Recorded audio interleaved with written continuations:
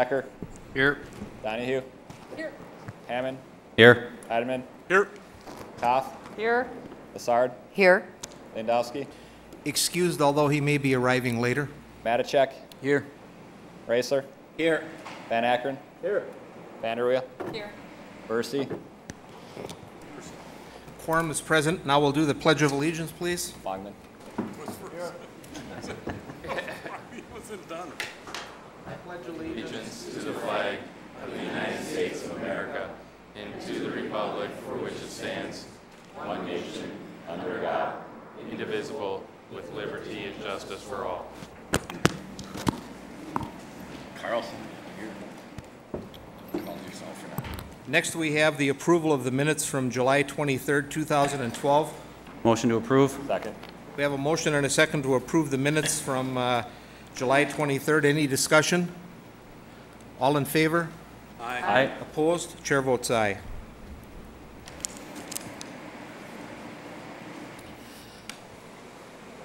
Next, we have the public forum on agenda items.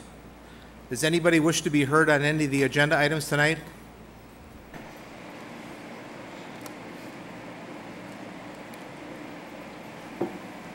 For the record, Dulcie, could you state your full name and address, please? Dulcie Johnson, 1306 North 3rd Street, Sheboygan. Thank you. Excuse me, Alderman Matacek, could you turn that one air conditioner off, please? Thank you. You'll have 3 minutes. Thanks. Please pull the mic down a little further. Thank One you. of the items on your agenda tonight is the garbage fee. On November 9th, 2011, at a committee of the whole meeting, Alderman Reisler, seconded by Alderman Carlson, moved to recommend privatizing the service. That passed 7-5.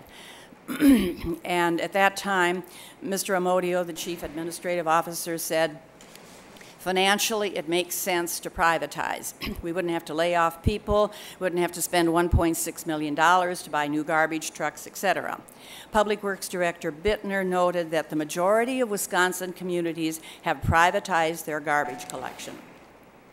But at the council meeting on the 28th of November, when the budget was finalized, it was decided to institute the fee, and that motion was made by Alderman Hammond and seconded by Alderman Decker. Some aldermen expressed concern about losing control if the service was privatized. I would just share with you a couple of personal experiences. My son lives in Belvedere, Illinois, which is about 5 miles from Rockford, Illinois. It's a town of about 25,000. The city does not provide garbage pickup. And everybody is on their own for getting their garbage service contracted, which is a poor way of doing it, because you've got 3 and 4 garbage trucks driving down the same street. He has lived there for about 3 years, has had the same service, very good service. They pick up all recycling, all household garbage, lawn waste, and he pays $9 a month. The fee has been the same for the 3 years that he has had the service. My husband owns a home in Satellite Beach, Florida. It's unincorporated, and the county contracts for the garbage pickup. So it's part of the property tax bill. They pick up garbage 3 times a week, household garbage twice a week, all recycling and all yard waste. I'm not recommending that for Sheboygan, but the cost per month for that is $10.50, and then they pay a $4.50, everybody in the county pays $4.50 a month to maintain the landfill. So that's $15 a month. But they have very good service, excellent service. The fee has remained the same over 10 or 12 years. So for those of you who are concerned about losing control, my experience would not bear that out. I don't want to see anybody lose their jobs, and I don't have any problem with the present system, but I believe that there are some services that government must provide, and I think that government should not do what the private sector can do, and I would support privatizing the garbage service. Thank you. David, could you, Alderman Van Akkeren, could you turn the fans down just a little bit? It's really noisy up here. I think that'll help. Thank you. Does anybody else wish to be heard in the public forum? Does anybody else wish to be heard? Does anybody wish to be heard? Next, we'll move on to item number 6, Chairman's comments. I do have a few tonight. And these are mainly addressed to the public, and that is kind of the budget realities the city of Sheboygan is facing, along with the rest of the state. The 2013 budget directive coming down from the state of Wisconsin is that municipalities in Wisconsin are not going to be able to raise property taxes. And the second thing is that we're probably not going to see an increase in shared revenue, which I believe is about, according to Director Amodio, is about $10.8 million a year. Really, we haven't seen an increase in our shared revenue for the last few years. In fact, I think we've even seen a decrease. Then as we look into what's going to be happening in 14 and 15 on the state level, now that the recall election is over and Governor Walker is going to be the governor for the next couple of years, the state legislature will be working on the biennial budget for 2014 and 15.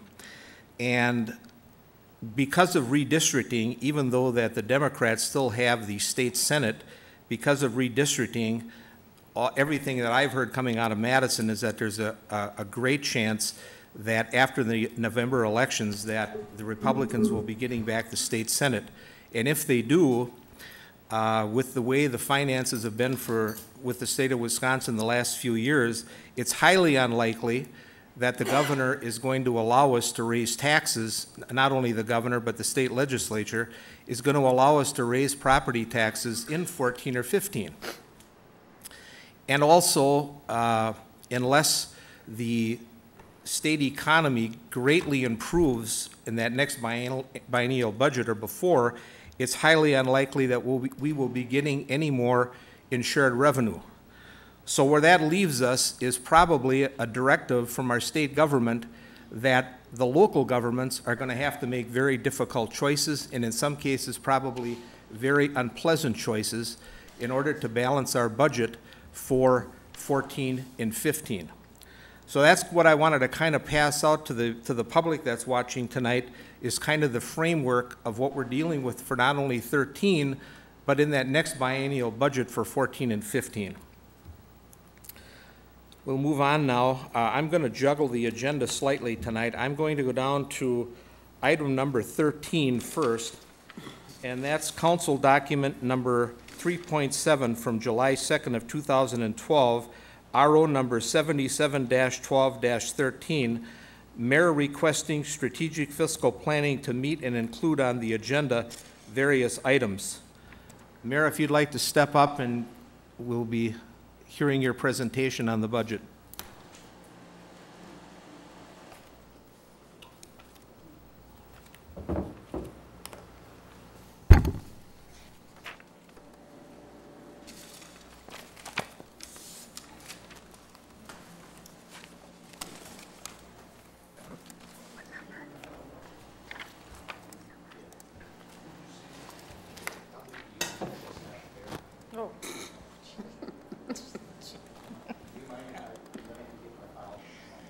Sure, whatever you're comfortable with.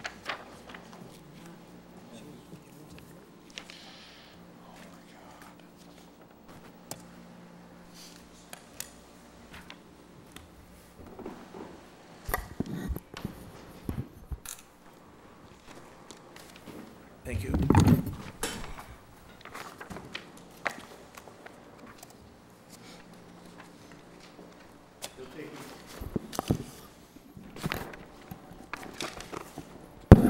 I'm not used to sitting over there. It'll take me a second to get up the files that we're going to talk about, so please have.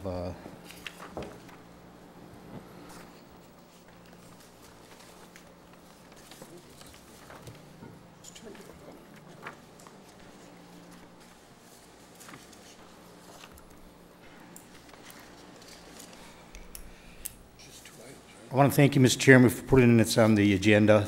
The first thing that everybody got was the outline of what I'm going to talk about tonight, establishing goals for the 2013 budget, Mayor's recommendation, the recommendations I want you to consider for the 2013 budget. Review a undesignated fund balance resolution, and then talk about fund commitments in the future, along with 2014 and 2015 budget goals. So far, we're still waiting for technology.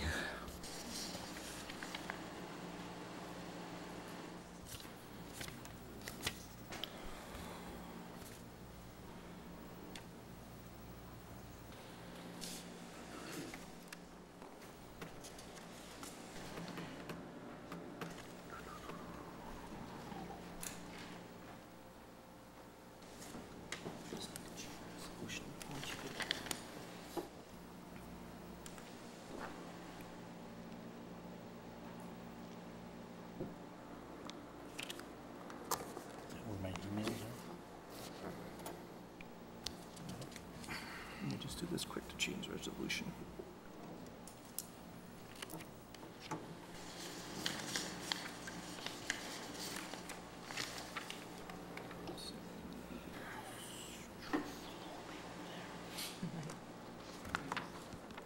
Is this one then? Emails are in, Your Excel is here. Did you want No. Outlook? I want to Outlook. Okay, Outlook.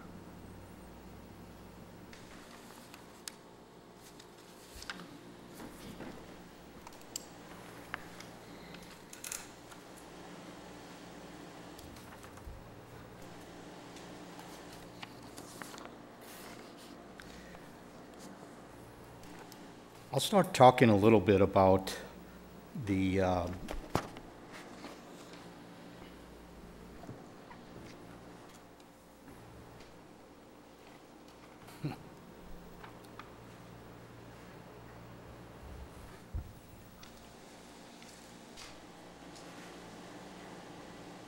don't know if we're going to be able to get in.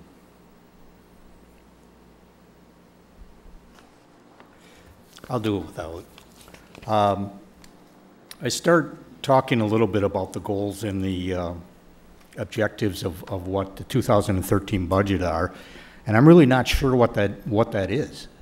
You as a council, if you look at the second list, have set a guidelines of a date calendar of when you want things to happen.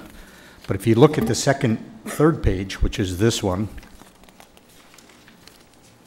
it says that the goals and objectives are from the Common Council committees are supposed to be established each year prior to the starting of the budget process. That's the number one thing that's in there. You know, Alderman Bourne and I believe it was Alderman Versey back in February or March brought forward a resolution that said they would like to see a budget. I believe it was Alderman Bourne -2 in personnel and -1 in all other areas, something like that. It could be Yeah, and that was voted on by this body, and it was turned down. And that's your decision. But since that time, you haven't come up with a goal of, did you want a 0 budget? Did you want a 5% increase budget? Did you want a 1% increase budget? I haven't seen that goal of what it is. And I think that's one thing that's important before we started is what is that goal?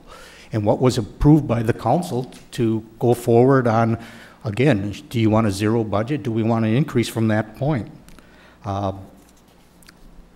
In the past, and the goals and guidelines, I think are pretty self-explanatory. The guidelines are the two pieces that I handed you in the next section, these two. The goals and guidelines, these are under the municipal codes set up by the council on how the budget should be moved forward and what things you wanted in what order it should happen. So it's pretty precise here that a preliminary budget should be moved forward. And let's go back to your timeline a little bit. We'll use that as an example because it kind of follows the guideline that's set forward in the guideline that I have here. In March, the chief administrator established a budget guideline. Again, I think that guideline should be passed by the council and should be your guys' decision. The council established the guidelines. That's why I have that in red, because that's what our municipal code calls for. Then the department budget reviews, in which we have the chief administrator or the financial treasurer, finance director, sits down with all the department heads and decides if the budgets that the departments bring forward, their department requests, are given to you, and then he looks at those and looks and sees if they fit in the guidelines that you've set. That's the way our ordinance is put forward. Then the preliminary budget is supposed to be prepared according to the to our municipal code. It's supposed to be prepared and then given to the mayor. The mayor at that time sits down with the department heads and the finance director and the chairman of the committees at his discretion and goes through all the budgets. And after that, such recommendations then are submitted to the appropriate standing committees. I'm on the June 5th, the red one. Such recommendations are then submitted to the appropriate committees for their review. Well, we kind of skipped that. We didn't have the mayor an opportunity to put forward a budget or go through and put forward a budget before this happened. So now let's move on, and preliminary budgets have been submitted, but I think they're preliminary budgets, not executive budgets, were submitted. And on June 2nd, you okayed the timeline for what this is, which is a good idea because that's what you were supposed to do according to the municipal code, but you were supposed to do it back in March. You know, you don't go back and set a schedule that already started way back in March and then adopt it according to the July 2nd.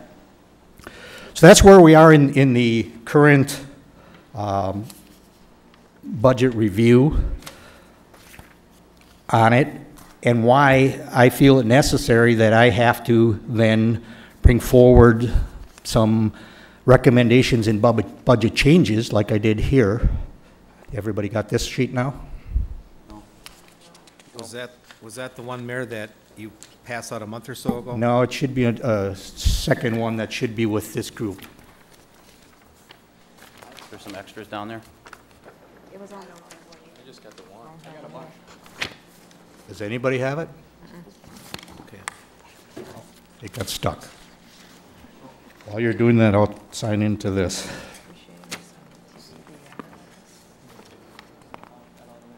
And hopefully this one will work. Thank you.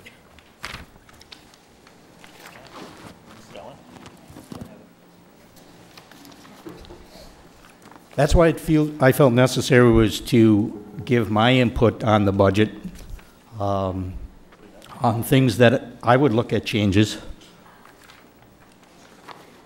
What's that? Just click OK. There we go.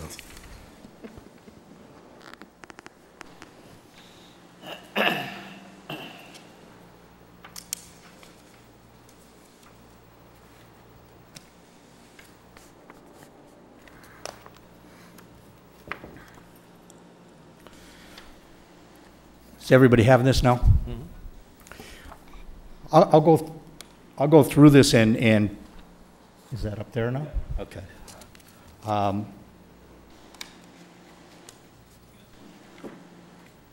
Better? All right. I'll go through some of these, and if we want to go through every one tonight, you know, I'm willing to sit here and do that.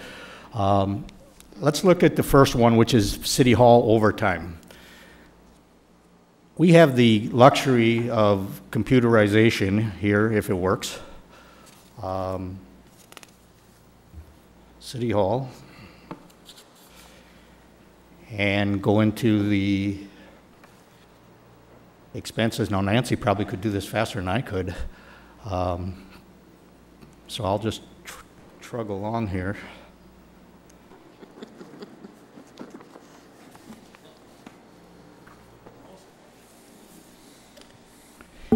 And as we see here, it gives us a 4-year comparison.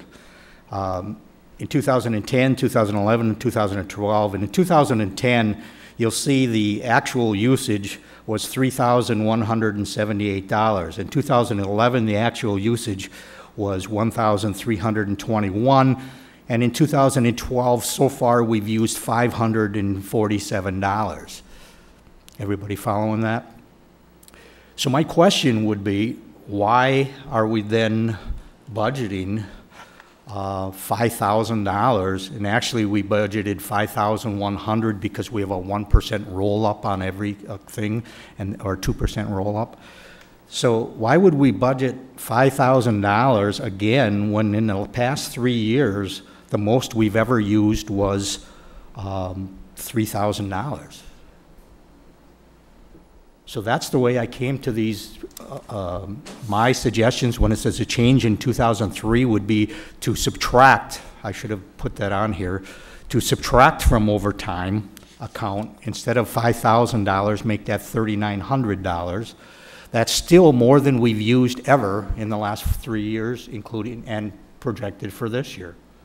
So that's how I've done these things. Let's move on to the next one. That's on this one is custodial.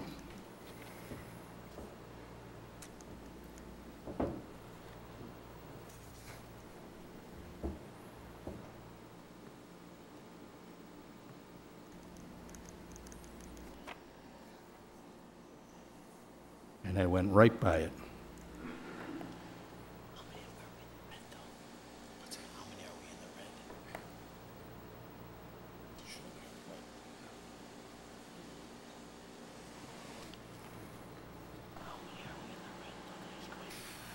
Custodial services. Again, let's look at 2010, the far right. It says that we budgeted 2,000, the most we used was 1,156. In 2011, we budgeted 2,000, the most we used was 675. In 2012, we budgeted 2,000 again for this amount. And so far this year, we've used 175. We're halfway through the year, and we've used 175. So again, I question, why would we budget $2,000 in the upcoming budget if the most we've ever used in the past 3 years is 1,150? So my suggestion would be to take $1,000 off of this. So this is how I came to all these conclusions, and I can go through the whole thing one by one if we like tonight. But I'd like to back up, if I can, Mr. Chairman. And before we go through this budget stuff, is there any questions about the first stuff that I handed out, or anything like to talk about the first things, being the budget guidelines and objectives? Any questions from the council? Proceed. Okay, I just wanted to make sure that, you know, because we went through that, and if somebody had a question, we could go back to that. So again, these are the budget requests that I'm putting in, and you see the reason that I'm doing it and the uses that I'm doing. Let's go down a couple more and see what I'm doing and why. Let's go to city buildings next, being the municipal service building.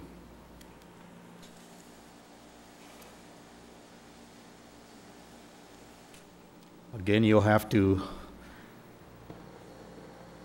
bear with me because this isn't my real cup of tea here.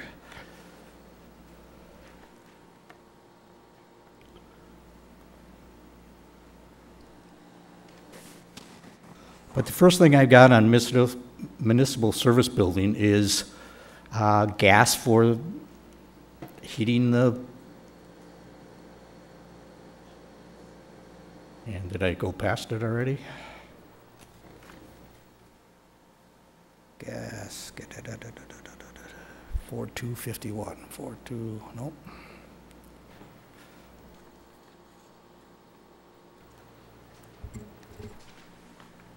There it is. Let's look at this one. 2010, we budgeted 65,000, we used 40,000. 2011, we budgeted 65,000, we used 26,000. 2012, we budgeted 50,000, and we've used about 18,000. Again, about half the year. So looking at that, we're on track to, I would say, go to maybe $35,000, $40,000, and we've budgeted 50. Now I know we had a light winter last year, so rather than taking the entire $5,000 or $10,000 compared to what we used in the past, I thought we should leave another 5,000 in there, making it, instead of 50,000, let's lower that to 45,000. That's higher than we've ever used. It would be in case we have a bad winter, and it's there, but still more than we've used in the last 3 years. So my suggestion is to take $5,500. Now where I got the $500 is, again, during our budget process, on your original budgets, things like this went up 5%. So, went up 1%. So if it was budgeted $5,000 in 2012, it automatically went up to $500 in 2013's budget, according to the thing that we were handed. So that's why I got $5,500, because I don't see spending more money when in the past we haven't spent more than $40,000, but yet we're automatically increasing that budget line by $500. So that's where I got that number from. Again, Mr. Chairman, I can go through all of these if you want, but they're all based on the exact same type of formula, and I would hope that the council, either as a committee of the whole or back at their committees or somewhere, would take the time to do just this, to go through line by line. And I'm not saying I know exactly what these things are, and maybe there's a reason why some of this should be, and that discussion should be with the department heads on whether they feel comfortable that this, the municipal service building, is there some reason we think the gas is going up? That discussion should be had, but yet we haven't had it. We haven't looked at, and you haven't had the opportunity like I have to have this program and to be able to look back and see what was spent in 2010, what was spent in 2011, what was spent in 2012, or half of 2012. You guys haven't been given that opportunity to do this. All you've been given is a budget compared to 2012 and comparing it to what we would want the budget in 2013 with no actual usages for you to compare to make these kind of decisions. So that's where I'm at. Mr. Chairman, it's up to you if you want me to continue on. You may have some of these that are old, that I've changed. I can tell you this is fluid. This is moving every day that I'm here and looking at things. Mr. Modio and I had some discussion on the assessor's office this afternoon, and there's going to have to be some changes in that, which I'm sure he'll explain later. So some of the changes I might have made in the assessor's office might not be correct because of new news. But that's one of the reasons I hope that, and I'm very happy with the fact that we started this budget process early. And that during this budget process, starting early would give us more time to go through and do it right. So going through and doing it right doesn't mean we have to live up to a schedule that says the mayor has to present a budget by August 1st when the final budget doesn't have to be there till November. So I would hope that you would consider, as a group, to look through these budgets and go through them line by line with the information on what the actual usages were in the past 3 years, and take a look at what I'm recommending. Next thing we're going to talk about is undesignated fund balances. Could we have a couple questions? Sure. Are there any questions so far for the mayor? I have one, Mayor. In this initial report that you went through, I believe it was at the Public Works meeting a month or so ago. Yep. At that time, you had mayor's cuts of $402,000, and your total cuts now are $279,624. Did you go over some of your original numbers? Yeah, like I said, this is fluid. From the last one I handed out to the one I'm handing out tomorrow, and if you ask me a week from now, it'll probably be different because I'm going through and looking at all the budgets individually. So, yes, that has changed. Some of it was the changes in DPW where you were aware of.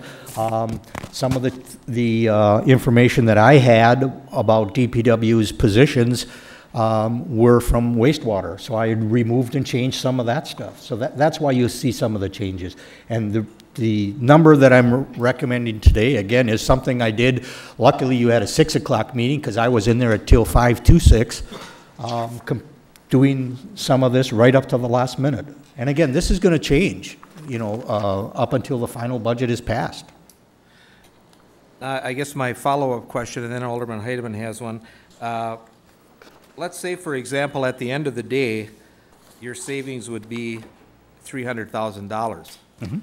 How would you, to do away with the garbage fee then, where would you propose coming up with the additional $669,000? If the garbage fee for next year is going to be approximately $869,000, in that original document, you had given some information in addition to your cuts.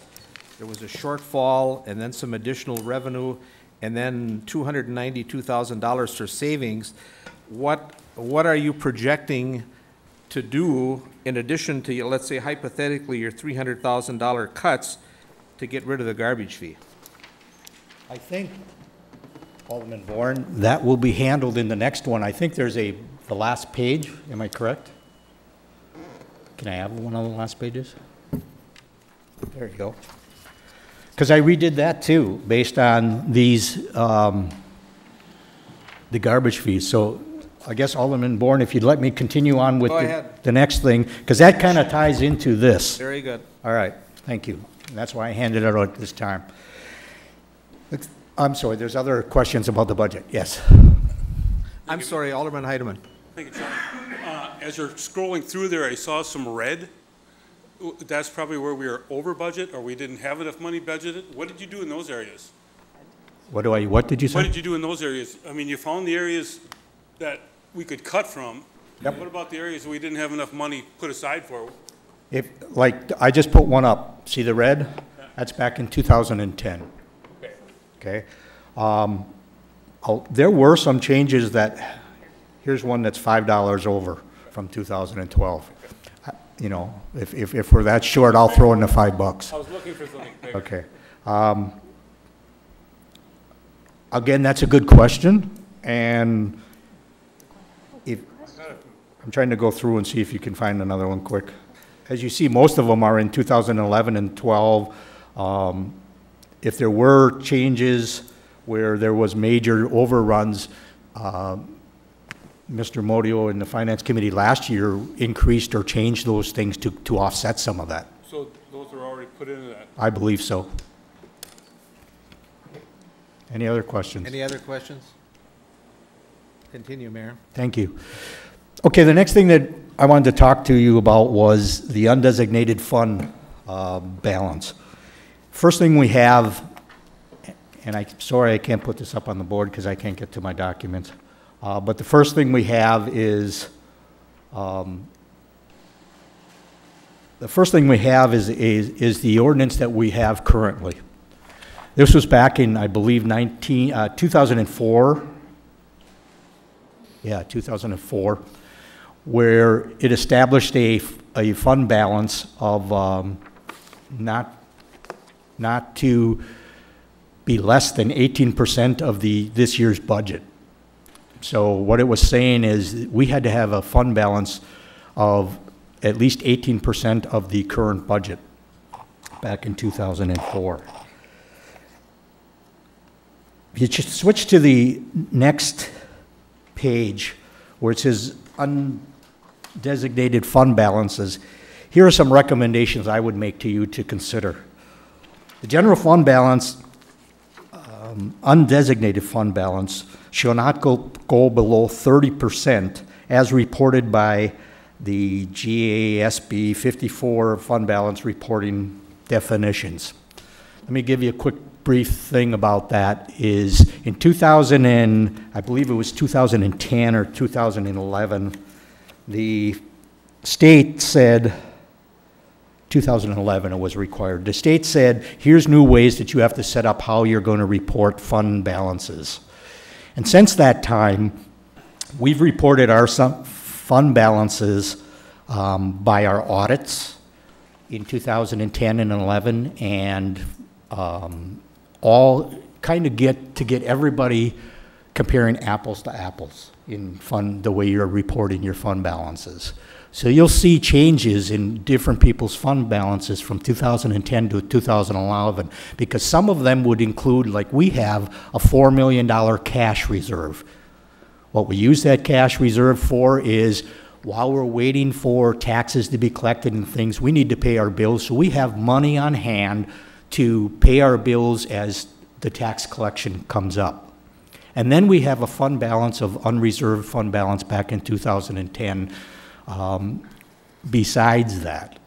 Well, in 2011, they said you're supposed to include all of that when you talk about your fund balances.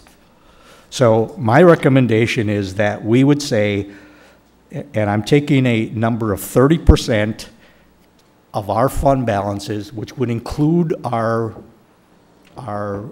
capital money and any reserves, because that's the way it's being reported. That's the way that that the people that do our audits report it back to us each year, and that's the way that we can compare to every other city without wondering, do they include their cash balances? Do they have other things? They're all reporting it the same way, and it's apples to apples. So that's why I would say we should do it that way. The 30%, where did I get that number of 30%? Well, I didn't just pull it out of the air. If you flip to the next page, there's a graph. And on that graph, between my office and between the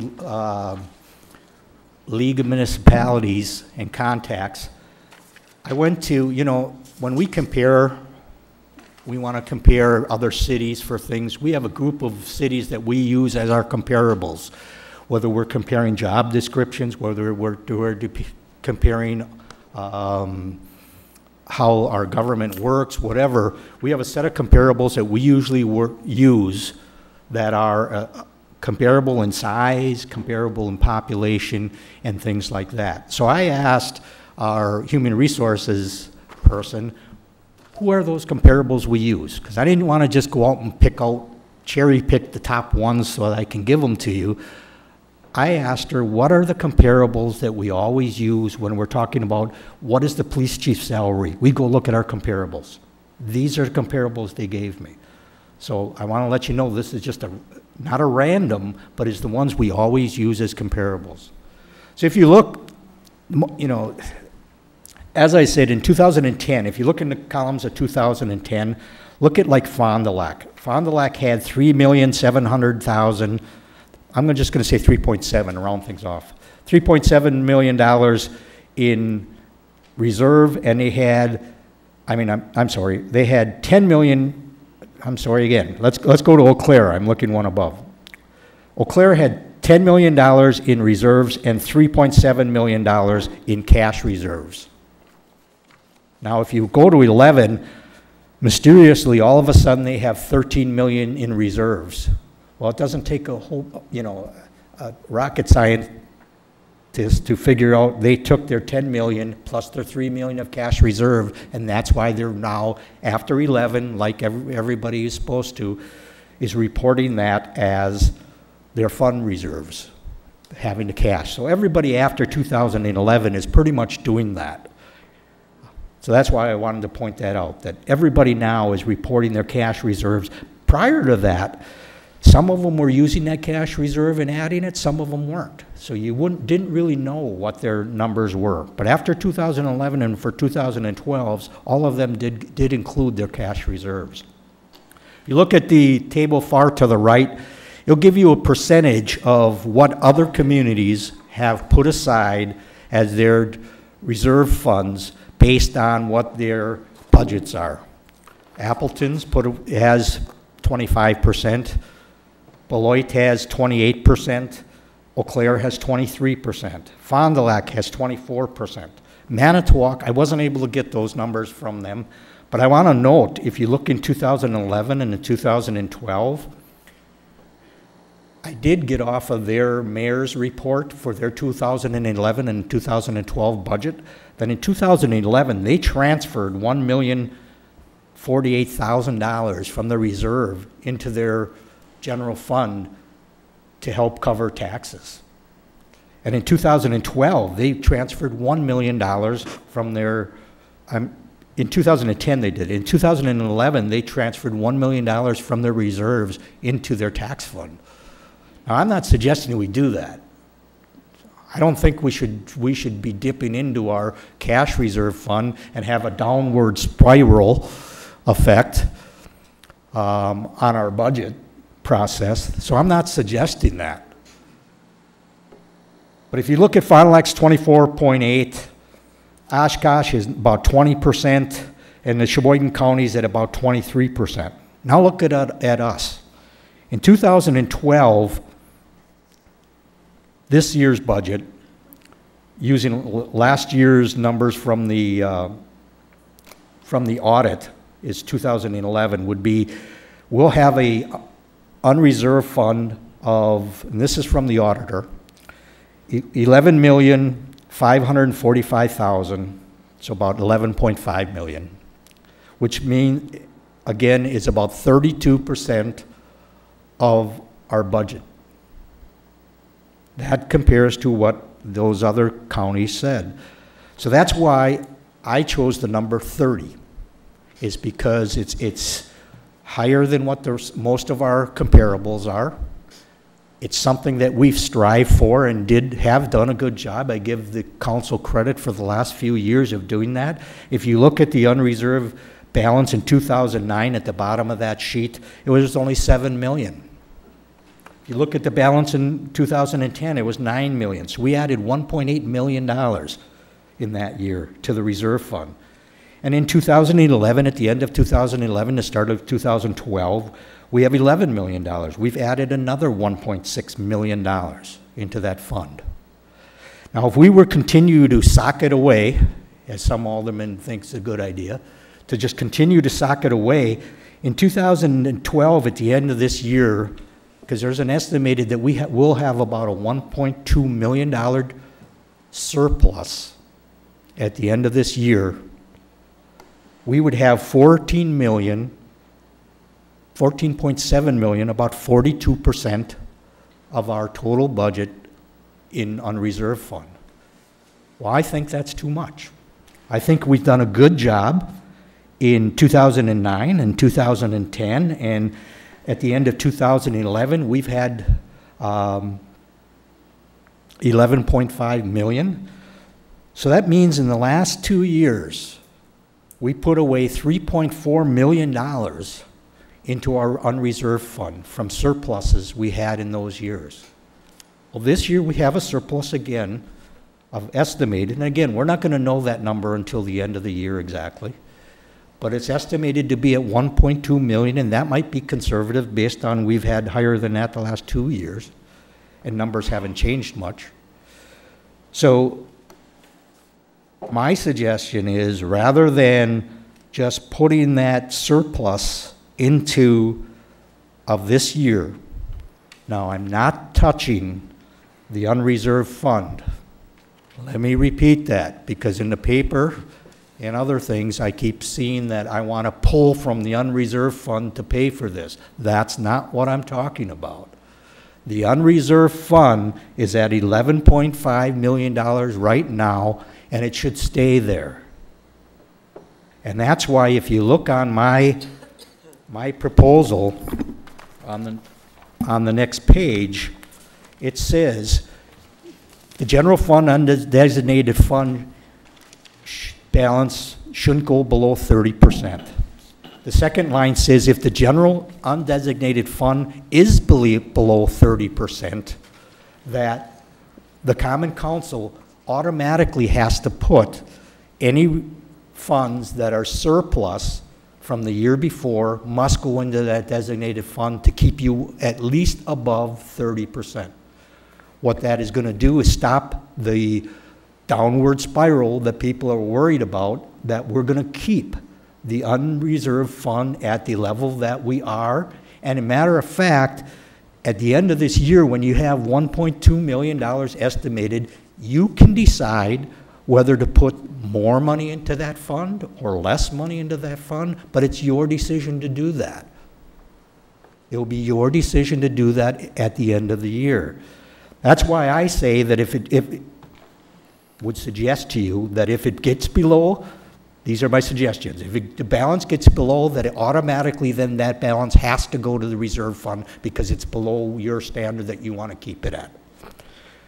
The undesignated fund balance shouldn't be used, let me repeat again, should not be used for the next year's budgets, meaning taking from the 11.5 unless there's a 3/4 vote of the council. So I'm for protecting that fund too. I don't want to see this spiral down effect that's we're worried about. But I'm saying if you're gonna take, and why I do that is because maybe there's an emergency that comes up. Maybe there's some good reason to do that. But then you guys will all agree that yes, we should take some money out of that reserve fund for a few years and then build it back up. But that should be a 3/4, extreme majority vote to break your own rules. And I'm in favor of that. Next, it says the Common Council should direct the finance director to estimate the year's surplus at the end of each year and report to the Finance Committee meeting by November 1st. The Finance Committee must send a recommendation to the Council on fund balances committed to by a resolution no later than the first Council meeting in December. Now, why did I say that? Because that's what our, if you turn to the final page, these are observations from our auditor. And the bottom paragraph says, GASB Statement 54 requires that the council take action prior to the fiscal year end to establish any desired fund balance commitments.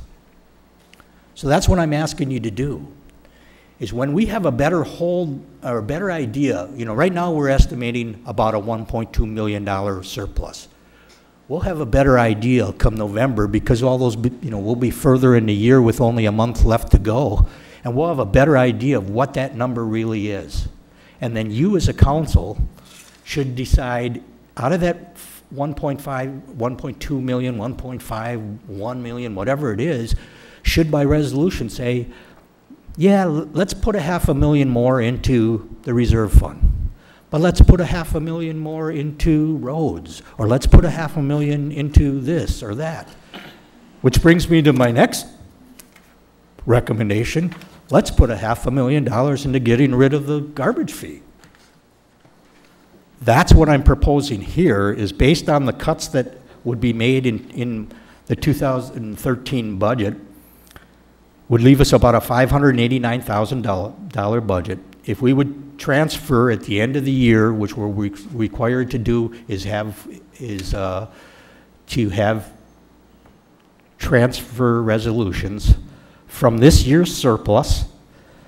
That would be $589 at this time. Now let's remember, this is a fluid number. We could keep moving that down. We keep moving that up. Let's hope that we can work together and find enough cuts in 2013 that we take none of that money and do it. But at this point, that's where I'm at. Estimated surplus is $2.5 million. we take away the 539, that leaves $610,000 that you guys would have to decide, outside of my recommendation of the garbage fee. $610,000 you guys would have to decide what you want to do with. Now, I've seen I think it was Public Works came up with $130,000 more for roads. I think that's a good idea. That's one of the things our constituents are talking about, is we need to fix our roads. Now, we've done a good job, I believe the budget in 2012 was $50,000. That was up to $100,000, I believe, if I'm not correct, Dave, to $100,000 in 13, which is good. But we're saying, you know, we're behind, and this is a reasonable dollar amount. With talking with the department head, this is a reasonable dollar amount to buy more material, that if we have a full crew, because this is the first time for a while we've had a full crew of DPW, that this is the amount of work they could get done next year.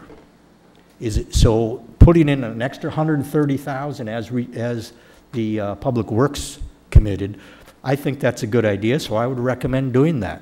But that still leaves you with $480,000 of this budget surplus. Now let's keep saying surplus. This isn't budget reserve until you decide to move it. This is surplus of budgeted money from 2012.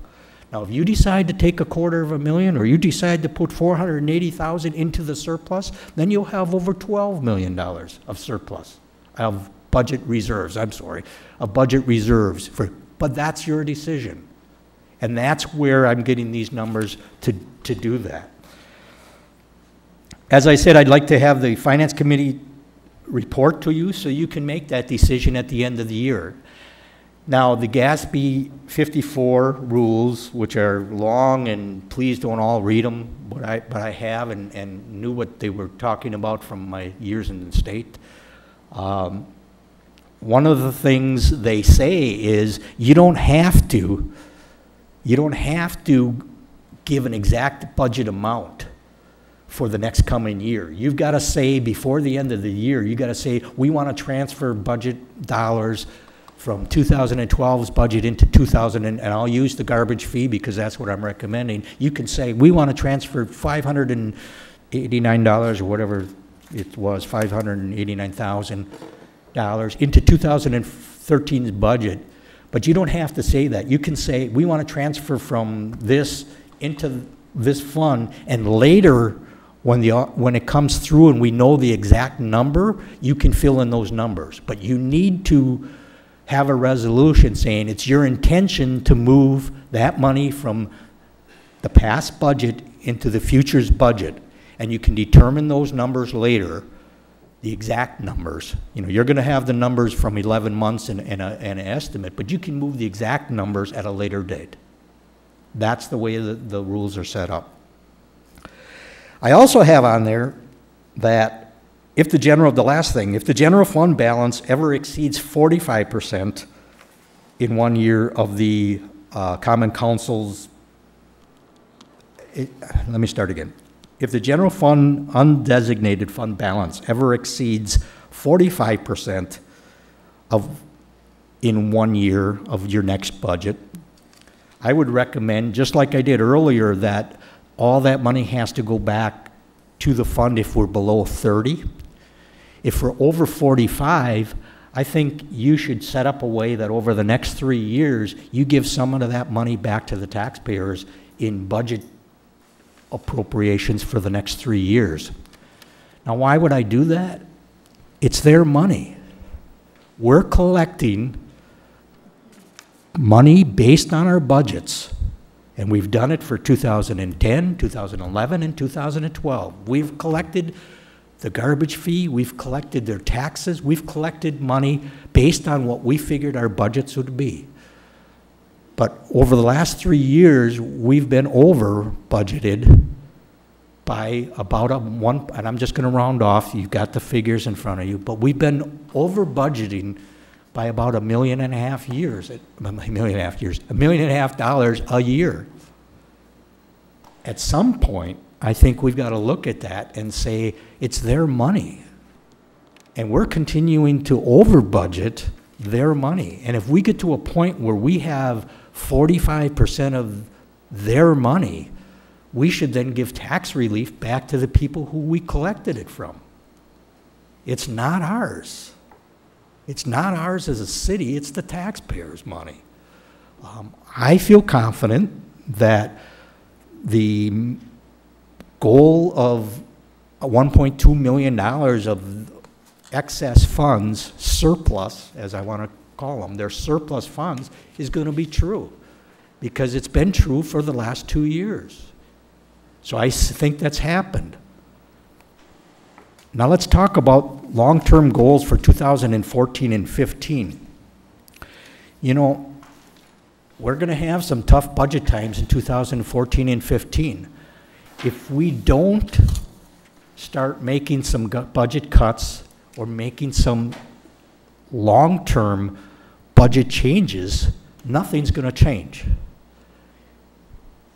Under my proposal, and it's only a starting point of, again, it's fluid, of the recommendations, we'd be cutting 200 and, what did it say, 80,000, something like that now.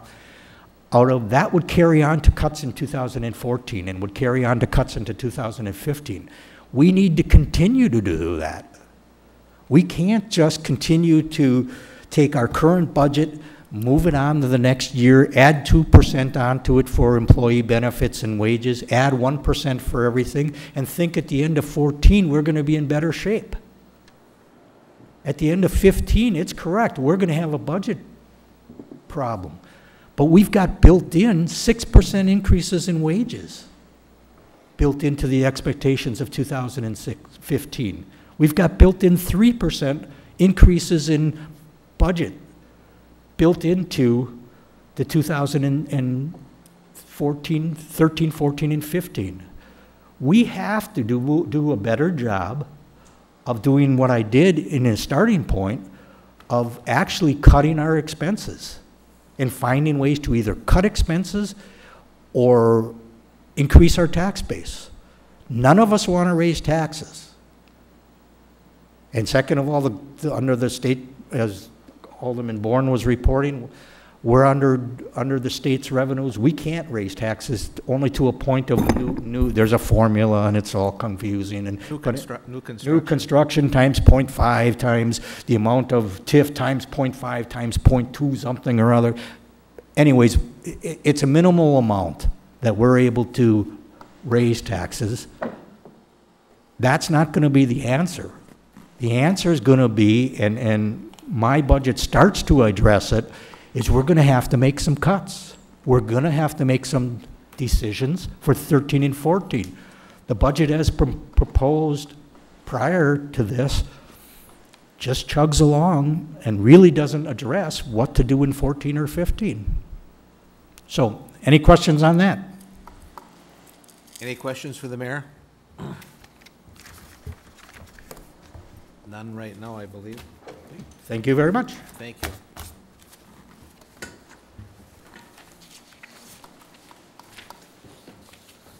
I'm going to hold any action on this document until after we hear the report from Director Amodio. So let's keep 13 on hold, and then after we hear Mr. Amodio's presentation, we're going to move down to number 14 after that. But next on the agenda, we have item number 7, which is a 2012-2013 PowerPoint presentation, budget presentation, as presented to the Strategic Fiscal Planning Committee on June 5th, 2012. There may be some revisions from June 5th, and our Chief Administrative Officer, James Amodio, will do that presentation. The floor is yours, sir. Thank you. I hope you all received, it was late this afternoon, but a copy of the presentation. If not, I believe we can follow along. I also sent you a copy of the Moody's report on the city when we borrowed funds earlier this year, the $4.7 million, to express some of their concerns about the city, the strengths and the weaknesses. But to summarize, again, Moody's looked at the city and said, okay, we've got a AA2 rating. To us, to improve would be great because our cost of borrowing... Excuse me, Jim, could you move the microphone up a little bit? I'm sorry. Thank you. Our cost of borrowing money would be cheaper. So we always strive to increase our rating or make it better. At worst case, we try to maintain it so the cost of borrowing doesn't cost us any more in interest expense. What would change the ratings up? Substantial expansion of the city, its tax base, and/or strengthening of its demographic profile. And I'll get into that in a minute, because that's really the driving factor in a lot of these decisions. Sustained restoration or structural balance to the city's general fund. You have to remember, between Moody's, Standard & Poor's, and Fitch's, they rate every city, municipality, private sector company in the United States. Perception is 90% of the law, in this case 99%, because they control destiny for public and private companies when they're looking to finance or borrow money, whether it's to fund working capital or to expand their business. So whatever they perceive your business to be is what the investment community relies on it on face value, and then determines whether they're going to make an investment in your entity or not. And if those rates that they're investing at are worth the risk for the return they would get. What could change the ratings down? Weakening of the city's tax base and/or demographic profile, and further deterioration of the city's fund balances and/or liquidity. Significant unfavorable variances between audited and unaudited fiscal 2011. When we spoke with them, we didn't have the final audit for 11, but we told them what the unaudited numbers were. And they said if it varies a lot from that on the downside, that could impact the city in an adverse way. But when you look at some of the key statistics that they rely on, especially when it's looking at rating government entities, our population has decreased by 3% over the last 10 years.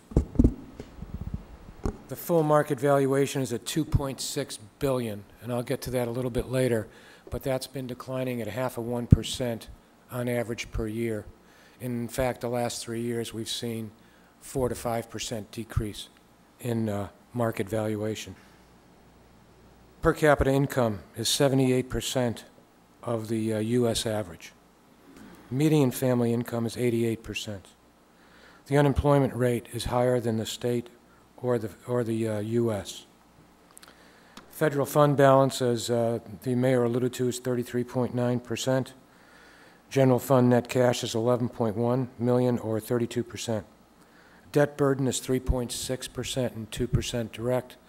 They look at that ratio because in our tax rate, our full mill rate, there are other taxing entities, and there's overlapping debt based on the percent that we share with them. So, for example, we pick up some of the debt from the school system, from the county, LTC, and those kinds of things, even Kohler. So our direct debt is really the debt the city has over its, total tax base, whereas we have to pick up in the overlapping debt all of the other taxing entities that are in our tax rate. So that's why it's higher at 3.6%. Our principal amortization in 10 years is actually favorable. Most of our debt expires. 84.5% of it, in fact, expires within 10 years, which is a good thing for the city. If you go to the second page, what I try to lay out here is assessed values in the city. And you can see that from 2007 through 2013, our assessed values have been pretty flat. Our tax levy has been pretty flat. Our mill rate's been flat, ergo we haven't had any increases in taxes in 6 or 7 years. If you flip to the next page, this is where some of the trends start to stick out. This compares assessed value to the state calculated equalized value. I won't pretend to know that I understand everything the state does in coming up with their equalized value. It's also called full value, which is supposed to fairly represent market conditions as of today. So it says, for example, if you look at 2009, where we've got an equalized value that's greater than the assessed value, it says that people's homes are undervalued. Conversely, if you skip to 2012, where you've got an equalized value that's lower than assessed value, it says you've actually got homes overpriced in your region or your city. And you can see the trend here. The trend from 2008 at its highest to 2012, we've lost over 14% in equalized value. And our assessed value for the last several years has remained flat. So it says, from a state perspective, once that aggregate gap between assessed value and equalized value is 10% or greater, then that entity needs to go through a full tax reevaluation for assessed values. Right now, in talking with the assessor, we've got about an 11% spread on residential and about a 7.5% spread roughly on commercial. Manufacturing is the state actually does manufacturing, so that doesn't count in the equation. So we're roughly at 8 to 8.5% assessed value greater than equalized value. So it says that in the next several years, the city will have to look at a full reevaluation. Now, all things being equal, it says that if everybody's homes were overvalued by 10%, if everybody's values dropped by 10%, everybody's taxes would relatively stay the same. The only thing that would happen would be the mill rate would actually increase, but because the assessed value went down, in theory, it would stay the same. But there are pockets in the city that have some assessments that are over 100% and some that are lower. So that when we go through and do that reassessment, there will be people that will be adversely affected by these changes. Conversely, there will be some that will benefit because, in fact, maybe they're paying too much tax as it stands today based on their assessed value. The last time we did a reevaluation was in 2005. We talked about this at budget time and thought that, you know, if values held from an equalized standpoint, that we could probably look at assessing or doing a reevaluation in 2 to 3 years. Our equalized value this year, based on preliminary estimates that were released late yesterday, showed the city dropped about $109 million in equalized value in 12 over 11. So it puts that spread closer to 10%, which says there may be something we might have to do in the near term. The last time we did an assessment in 2005, as I mentioned, we had 6 people in the assessor's office, and we spent $60,000 to $70,000 in outside services for a lot of the modeling that needed to be done in our different districts. Today we have 4 people in the assessor's office, and when we looked at this last year to get some kind of price estimate from a third party to support the 4 people we have in the assessor's office, would be closer to $200,000 range to have a full assessment done with outside consulting help for the city. Not sure where 13 is going to end up, but the trend is certainly there. The overall decrease in equalized values was 6% for the city. The normal decrease in the county was 4%, but because we're heavily populated with condominiums, which have taken extreme hits in the last several years, we were at the 6% level due to that. I believe that it will continue, at least in 13. We'll probably see another drop closer to the $100 million level, and that will trigger an event with the state that we'll have to do. When it triggers the event, the state notifies the city. The city has 2 years to comply. So it says, if in fact it was triggered in 13, we'd have till 15 to comply. But again, we'd have to look at budgeting those funds to get that assessment done. I'm not recommending that we do it, but when we do it, there will be an impact. And if we wanted to start, for example, to have 14 as our baseline to bring the assessed value more in line with the equalized value, we'd probably have to start in the fall of 2013 so that we could have those new assessments on the books by January of 2014, just for information.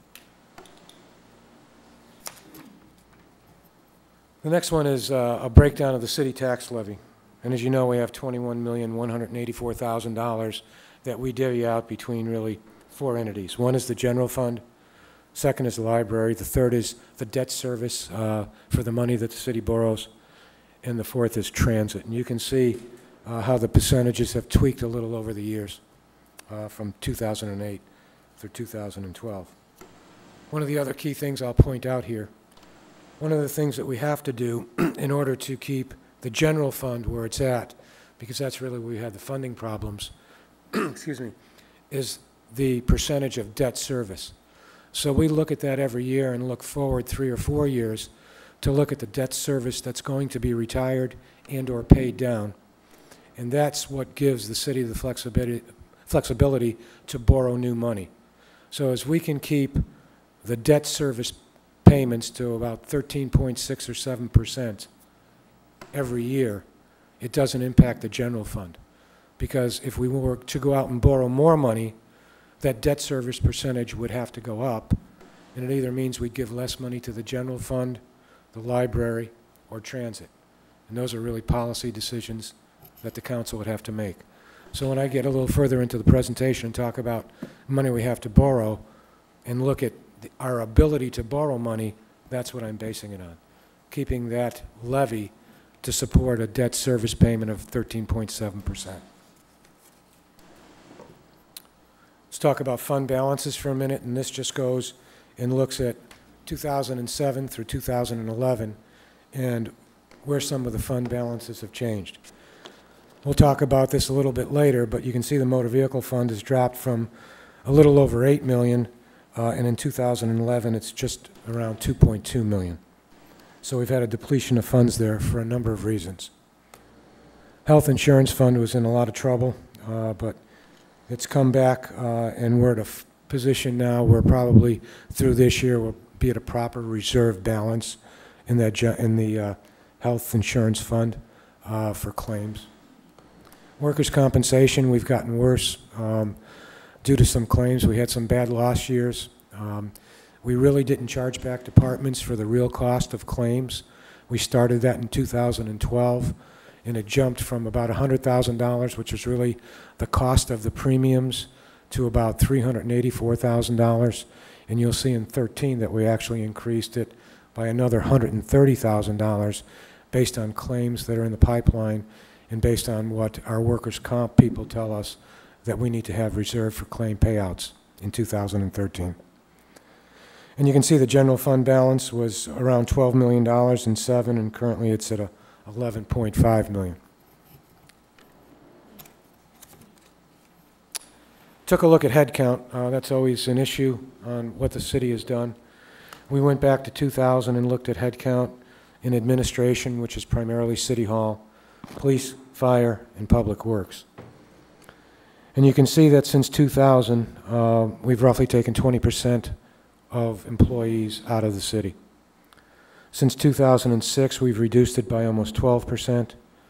Since 2005, almost 5%. And between 12 and 13, we've taken further reductions of about 2% in headcount.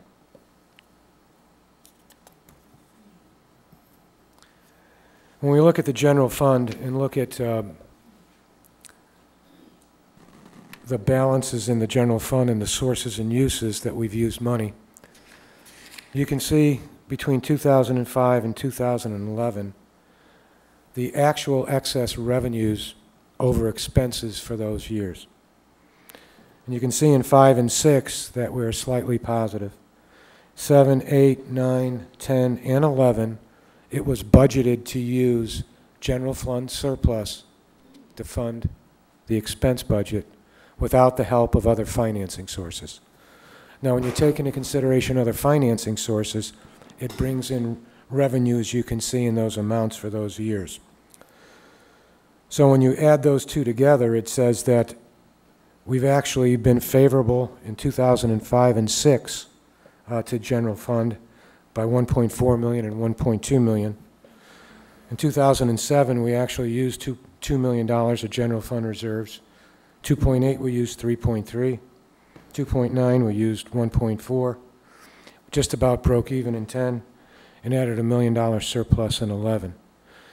And when Moody's talks about the general fund deficits that we need to recover from, they see these numbers, and they've seen the use of general fund reserves, and they believe with the debt structure we have and the demographics that we have, that it's important that that trend be reversed and that we start building general fund reserve surpluses to offset the general fund or the city's demographics.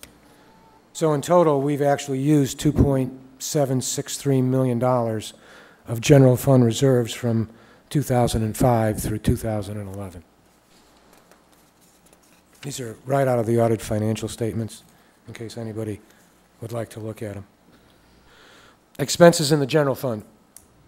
If you look at, and it's pretty tough to tell here, but when you look at 12 and 13, it says general government is slightly down.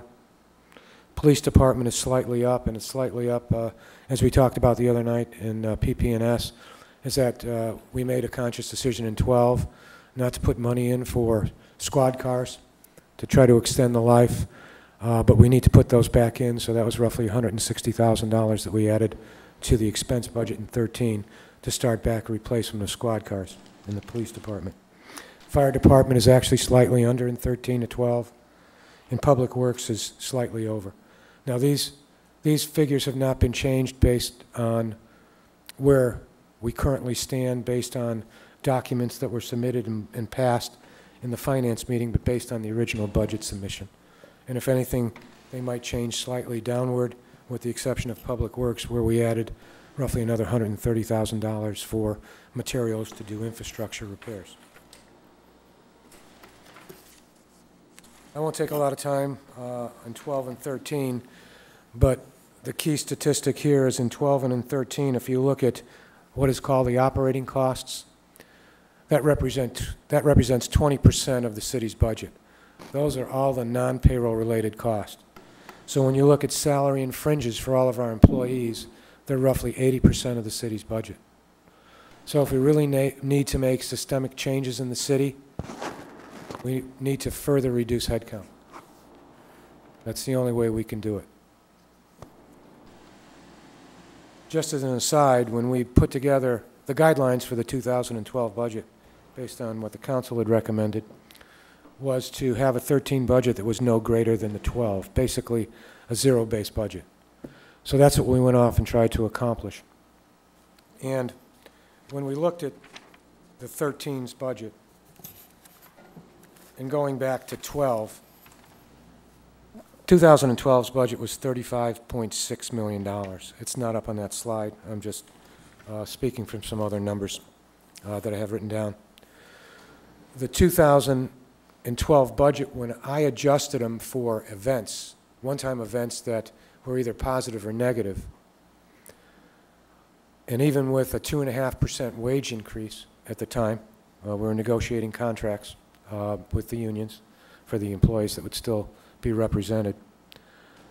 We came down to $35,180,000, which would be the number that we would try to hit in the 13 budget. When the 13 budget was originally submitted, we had $34.8 million, so we met that. And after we've gone through the Finance Committee recommendations and all of what the subcommittees have recommended, we're currently at $35,181,000. So I believe we met that opportunity and really offset a substantial cost for escalation in the city's budget, primarily driven by salary increases and related fringe benefits. Jim, if I could ask a quick question. Your fringe benefits for 2012 were 26.76. Do you recall before the Act 10 what we were in 11 for fringes? It was probably about $700,000 higher, Jim, just off the top. That's what I thought. We didn't have the benefit yet of percentage-wise, are we up around 30% on fringes, but now Right, for 13, we're going to be down at about 25, almost 26%? correct. Okay, thank you.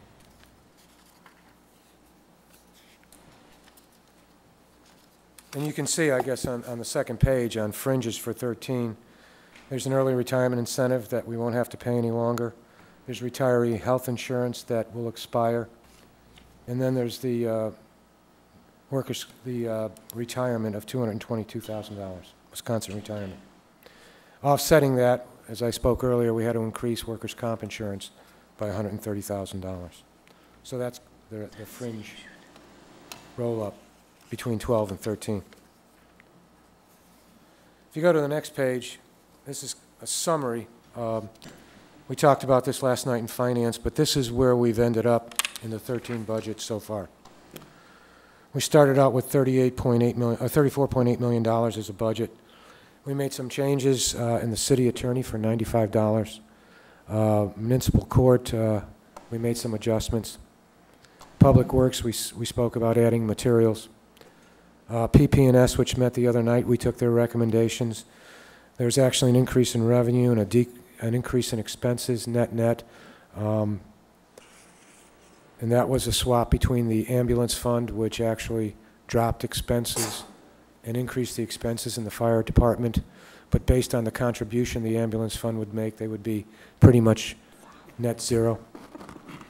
We estimated TID 3, which was new to the budget, and the benefit of about $200,000 in revenue. And we estimated the anticipated changes for WRS percentages, and they ranged between 180 and 240,000, and we picked a middle of the road at 210 to say that might be the impact.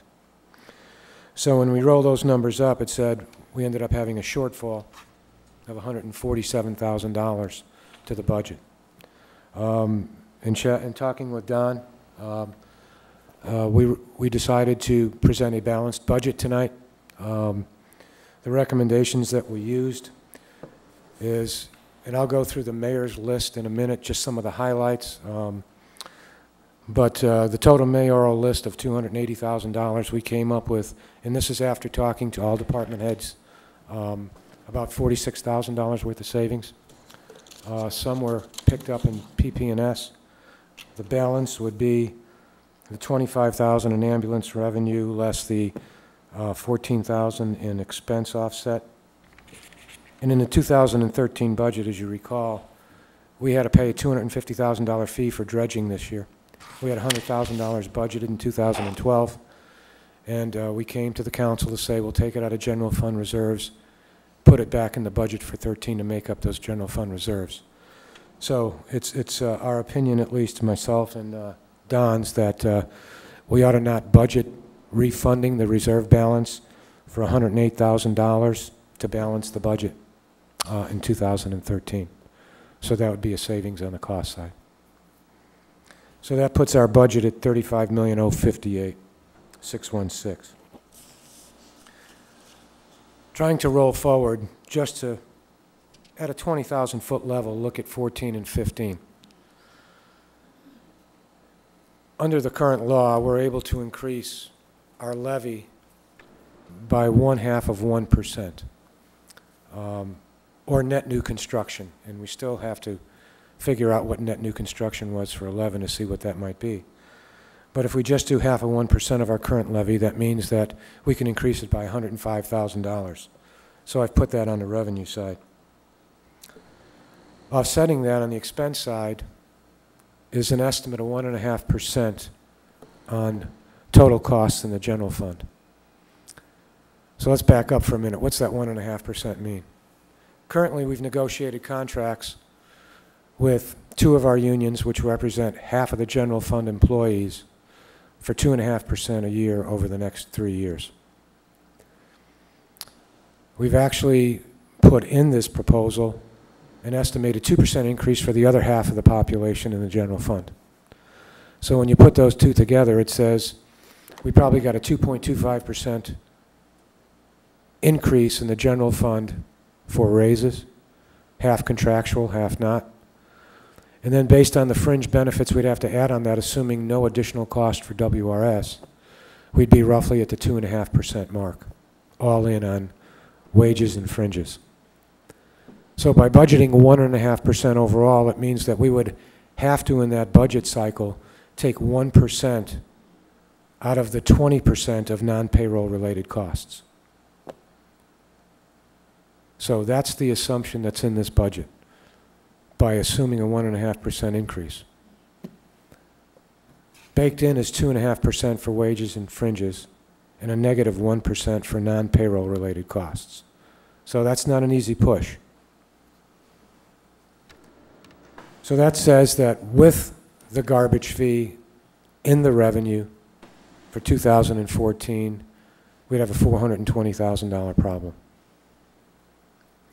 If we just assume we roll that to 15, and we add in another 0.5%, we take out the garbage fee because it sunsets, and we add another 1.5%, the same as we did in 14, it says the problem we would face in 15 would be $1.7 million of a shortfall in the general fund expenses over revenue. So as you can see, this compounds. As we have to increase the cost of doing business, we have to provide wages contractually, and actually provide wage increases for the other population of the city and the associated fringes. It adds roughly 2 to 2.5% a year. So we would need to look at alternative sources or increasing the revenue base by at least that much to maintain a level position going into each year. I believe Alderman Van Akkeren has a question. Thank you, Mr. Chairman. I guess just a question on the escalation side of things. As you stated, a lot of that comes from the contractual 1.5% and then the not contractual 2% raises. So if I'm reading you right, we're talking about 6% in contractual and non-contractual escalation over the next 3 years? 2.25 a year. Okay, so almost 7% in raise increases over the next 3 years. Correct. I guess I struggle with the policy-making side of that because I don't think that's something that this council or this body certainly has endorsed or... Well, I believe they've endorsed the contractual side. Well, I would agree with the 1.5% that I would agree with. Well, no, they got 2.5% on an annualized basis, Okay, police and fire. And we have transit up for negotiation this year. right. So it says if you're going to give police and fire 2.5%, what do you do for the other 180 people in the general fund? And I guess Zero? that's my question is when we build those escalations in there, I quickly see how we get to the shortfall side, and I guess that's part of my concern is obviously as we go down that road, if we don't make the systemic changes, whether it be cuts personnel-wise or to that 20% material-wise, that's the road we're going to go down. And I agree, it's going to be a hard decision, but those are the decisions that have to be made. I don't think we can just continually roll in those changes. For illustration purposes, that's what's in front of us, so it's very difficult for me to sit here and look down at 13 and say, let's patch the problem when 14 and 15 are even greater. Thank you, Alderman Van Akkeren. Alderperson Donahue? And Jim, I think it was slide 7, the general fund budget versus actual. The middle column was actual other funding or financing sources that were positive from 2009 through 2011. Can you just, what are those? Alderperson Donahue, what page are you on? 7. It's slide 7. 7. Thank you. I've got a sheet somewhere in this folder, but a lot of it, first of all, the biggest payment is a payment in lieu of tax from the water utility. It was probably $600,000 or $700,000 back in 2005. 2011, it was $940,000 of that $2.6 million. There are some sales of land that are in there, depending on what land we sell, that we take in and other sources and uses. And I've got a full list that I can actually go through or send you if you would like. And in 14 and 15, would those sources likely appear again? Yes. Okay. Yes. Nancy, I don't know if you've got more that you can add to that, but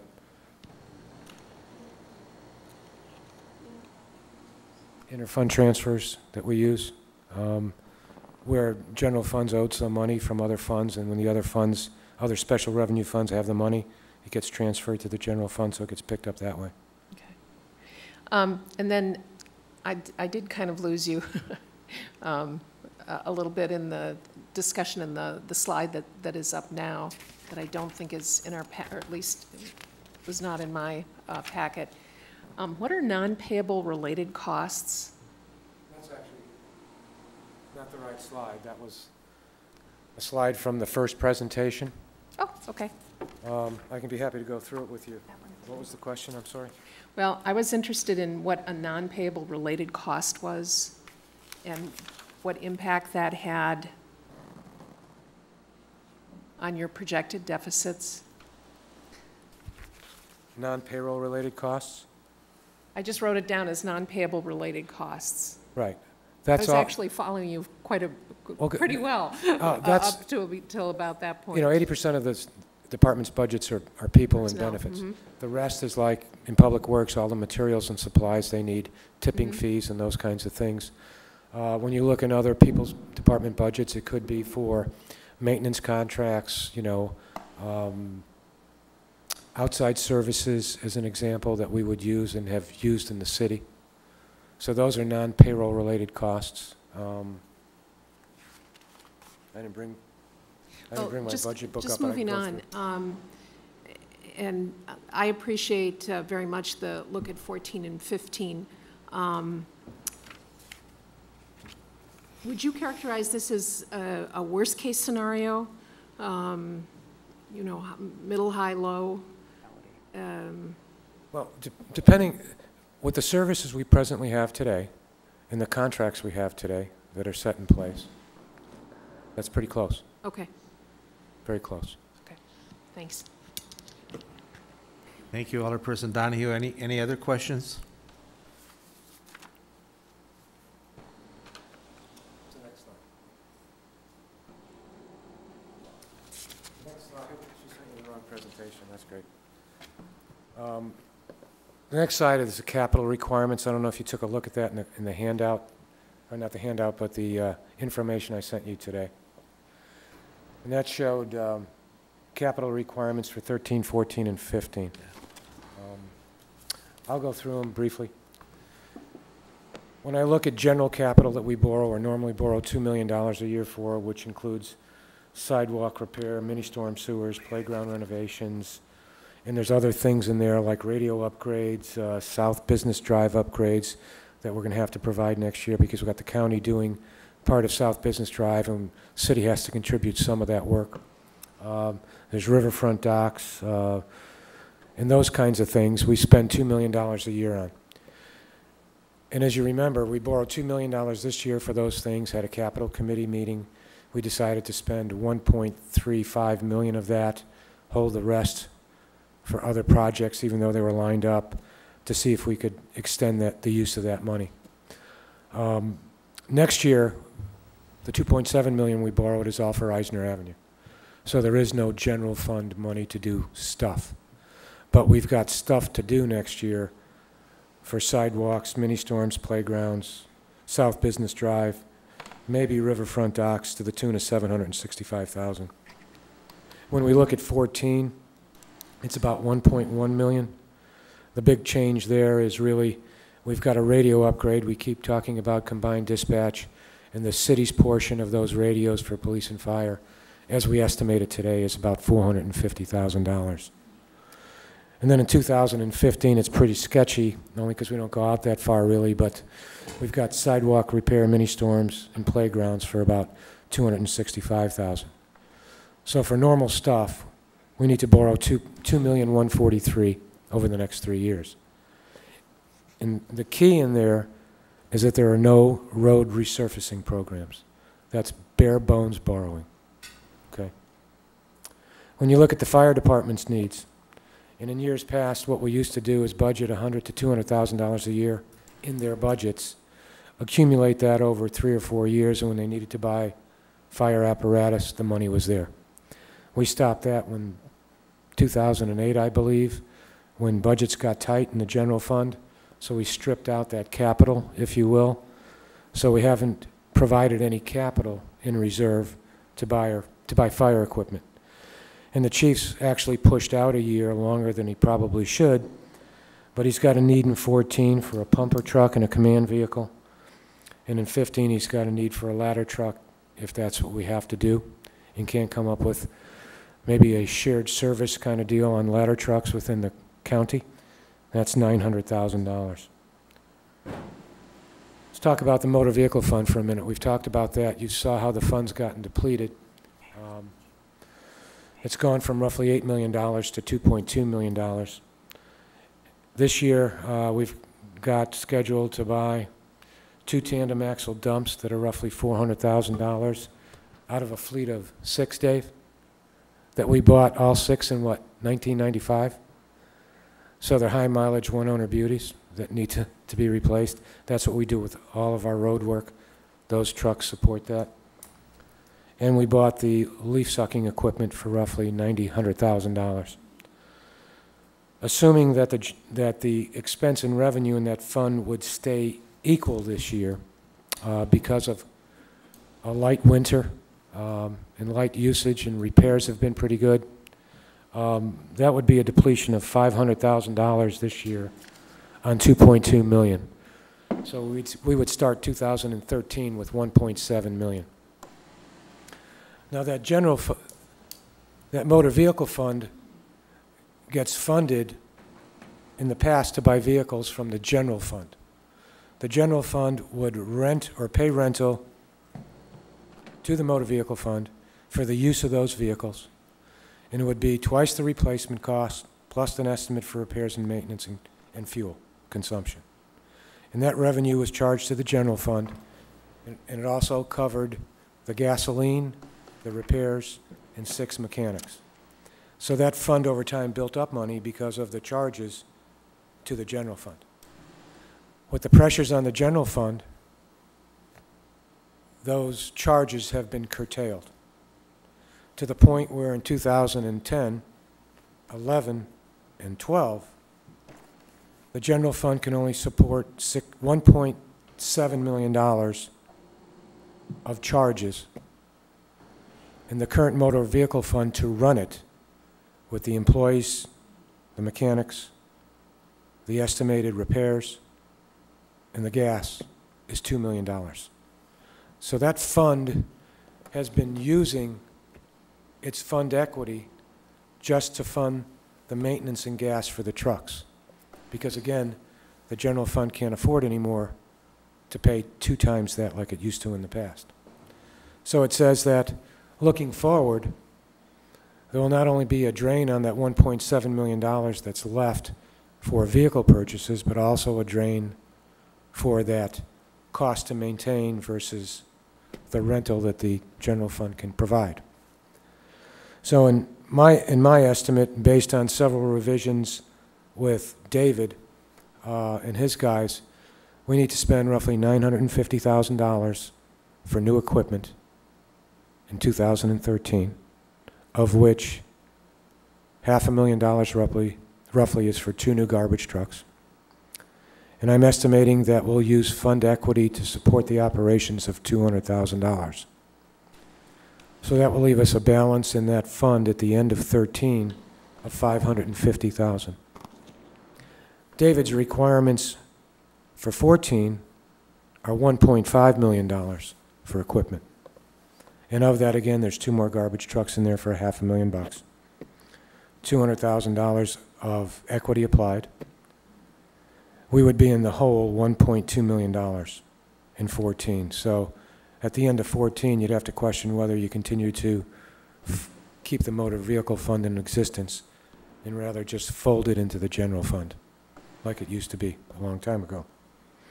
His requirements in 2015 are $1.3 million, another $200,000 of usage, so we would be negative to the tune of $1.5 million in 2015.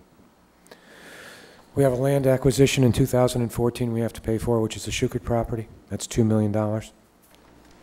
So when you look at 13, 14, and 15, it says the city needs to borrow $8.3 million based on what I just explained. it's got the capacity to borrow $4 million. $2 million in 14 and $2 million in 15, as I pointed out earlier, to keep the levy percentage the same for debt so it didn't impact the general fund, which would be an additional burden. So we have in front of us now an issue that if we need to fund trucks or equipment, we're going to have to borrow it out of GO debt. No longer will we have in 14 or 15 motor vehicle fund revenue to pay for that debt. So that has to be incorporated in our borrowing. And we really have to decide on how we're going to spend the money. But the key thing in this, and I can't say it enough, is we know that our infrastructure needs a lot of work. And in those 3 years, and $8.3 million of capital, there's no roads. There's only the roads that can be repaired that David has in his budget.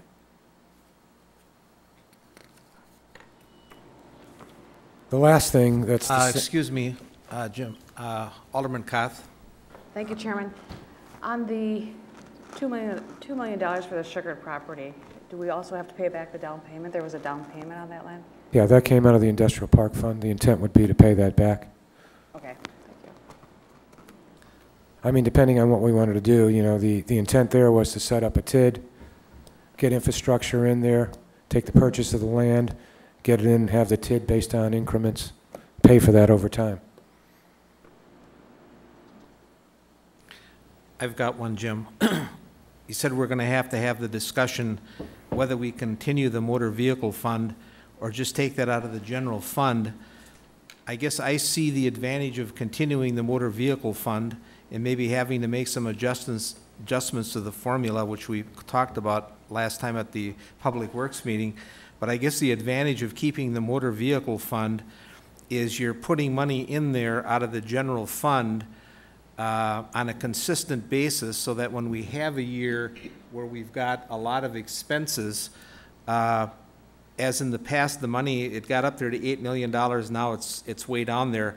But I guess the advantage to keeping that over just going to the general fund without the motor vehicle fund is that in a year when you've got $3 or $4 million of capital improvements or vehicle purchases, you've got a choice of either raising the levy or borrowing the money. Is that what it comes down to? Correct. And I guess I would have a concern with possibly doing away with the motor vehicle fund for that reason, because it kind of smooths it out over the years if you have a respectable balance in there, rather than having to either borrow money or take a big hit on the general fund one year. Well, it wouldn't be a big hit, Jim, because the general fund pays $1.7 million today. The cost to run the motor vehicle fund is $1.9 million without purchase of new vehicles. So regardless of whether we rolled it into the general fund or kept it separate, somebody would have to fund the differential of the $200,000 on a go-forward basis. So by folding it back into the general fund, you just have the same impact of $200,000. Okay. Alderman Hammond? Thank you. I think one of the things that, you know, just as a point of clarification, I guess, you know, when we talk about that debt levy, that 13.7, and the impact on the general fund of that, that's interest cost. You know, when we go above that 13.7, for example, we start, instead of bonding $2 million a year, we bond $4 million a year. That extra interest cost comes out of the general fund, which means it has to be replaced with something. Something has to give in order to compensate for that additional interest cost. So what Jim was alluding to there is if we go to 16% of debt, something's going to have to give to cover the interest cost that we're going to accrue because of that, or the additional interest costs that we're going to accrue because of that. And so that's why we're trying to maintain that debt level at about 13.7. Additionally, if we increase the debt level, again, you know, I hate to keep pounding on this Moody's thing, but you know, it's fairly significant and important. If we go above that 13.7, now, again, our debt ratios start to look a little bit less positive. I don't want to say negative, but they don't look as good. And that could impact our rating as we go forward as well. Because keep in mind, 2014, you know, we're going to go through this Moody's thing again. As we go out to bond for 14, because we've bonded already for 12 and 13. Yeah, and one of the keys there, because we asked Taylor's, because they do a lot of this fundraising for municipalities across the state. And when you look at ratings, whether ratings go up or down, it normally costs you 15 to 20 basis points in cost of money. So for example, if we borrowed money at 2% and our bond rating dropped to AA3, we would be looking at 2.4% cost of money rather than 2%. And that's significant on the amount of money we borrow as a city. So it's, you know, a 15 to 20% increase in the interest expense. This last slide is just an example of what demographics do. And I used a pretty dumb example last night, I believe, or a pretty good one. But if you look at the city of Middleton, Middleton's got a AA1 rating. It's got a population of 17,000 people, which is a third of what we have. It's got an equalized value of $2.7 million, and ours is at 2.6. So for a third of the population, they have more in equalized value than the city does. If you look at their per capita income as compared to the state, they're 154% of the state. If you look at what their general fund reserve balance is, it's 1.2%. 1.2. What's that tell you? What it tells you is because their demographics are so strong, the general fund reserve balance doesn't enter into the rating by Moody's. Because the city is so strong, it generates a ton of revenue. So when we look at ours as an example, we're at 80% of the state on a per capita basis. And we talked about the demographics which are dropping, whether it's population, unemployment, or equalized value. So what Moody's looks at is the stability of the general fund and the general fund reserves, because you don't have the other demographics that offset that. And that's why it's so important that our general fund reserve balance be as large as we can sustain to help that. And in addition, at least in my opinion, is that if we do have excess funds, we use them to improve infrastructure and not fund deficits in the budget, because that's a death spiral. Once we start funding normal operating costs from general fund reserves, and if any of you have had any experience in the private sector, I've had 40 years, there comes a point very soon down the road where you shut the lights and walk away, because you can't sustain that. So the important factor here is to understand that we've got capital spending that we have issues with because we can't fully fund it. If we do, it will affect the general fund. We've got contractual deficits out in 14 and 15, and with the sunset of the garbage fee, creates a very large hole in 15 that we have to deal with starting today going forward to come up with some plan, a vision as it was called, to say strategically where are we going to go, because we need to deal with this problem firsthand. The only other comments I'll make, and again, I'm not going to go through any line item detail. I applaud the mayor for going through all of the infinite detail he did. One comment would be that he did it kind of in a vacuum, didn't sit with department heads the second go around. I did sit with department heads, and we talked about all of these reductions. I think of the 200, and at least the list I had from the last strategic fiscal planning meeting, which was $282,000, we came up with roughly $46,000 of recommended cuts off that list. Some of the bigger ones, and again, not knowing the full impacts of the financial systems or how funds work in between each other. Let's look at a big one, which is vehicle rental in the Parks Department. It's $50,000 as a recommended cut. I think I just got through talking about the motor vehicle fund gets its revenue from the general fund. And if we cut this $50,000, we would actually bring a closer end to the motor vehicle fund than we currently have projected. So that goes to fund the motor vehicle. Tipping fees, a $25,000 reduction, and basically, we've got a 3% price increase in 13, as well as it's indexed to diesel fuel, which has been on the increase, again related to commodities and commodity pricing and what the weather provides.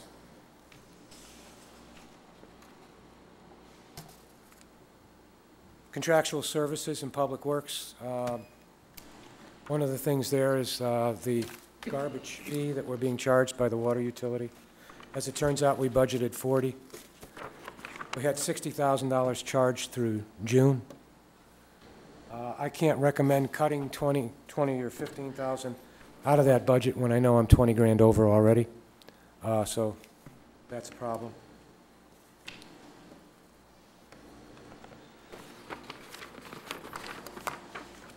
A couple of the other ones were, there were some recommendations, I believe, in the fire department, or the police department to cut overtime. In 2011, with a higher budget for the entire department, on $425,000, I believe, we overran overtime by $20,000. In 2012, we cut the budget by $20,000 in trying to manage it. But based on what we see year-to-date through June, we're going to be over about another $20,000 in total. The biggest part of the, not problem, but the overtime usage is in patrol. There were recommended cuts in every department other than patrol, and patrol was left out, but that's been the department that's overrun it. So the recommendation at committee the other night was to leave the budget intact. So it's very difficult to make cuts in departments without looking at the entire police department, and that's made up of 5 or 6 departments. So there are some things that, again, on the surface look good, but as you peel the onion, don't appear to be. We've got other things, and I won't go through all of them, where they're timing events, where, you know, we had people that weren't there last year but are going to be there this year, so travel, training, other related expenses will come up. I know one was contracted services that we had in this building, City Hall. This is the first year we've gone to outside cleaning services. In the past, we had a full-time person and part-time people.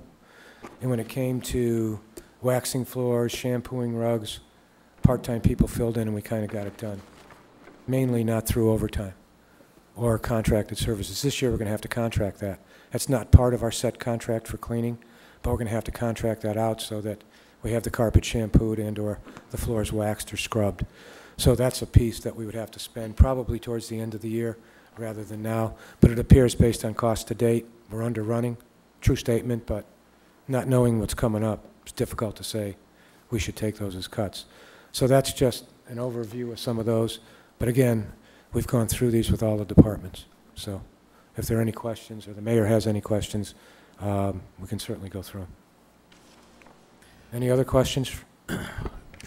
I just want to make a couple comments. I guess we're going to have to talk about this sooner or later. The reason why we have the garbage fee in the first place is that when we were doing the 2012 budget, we had a number of things on the table.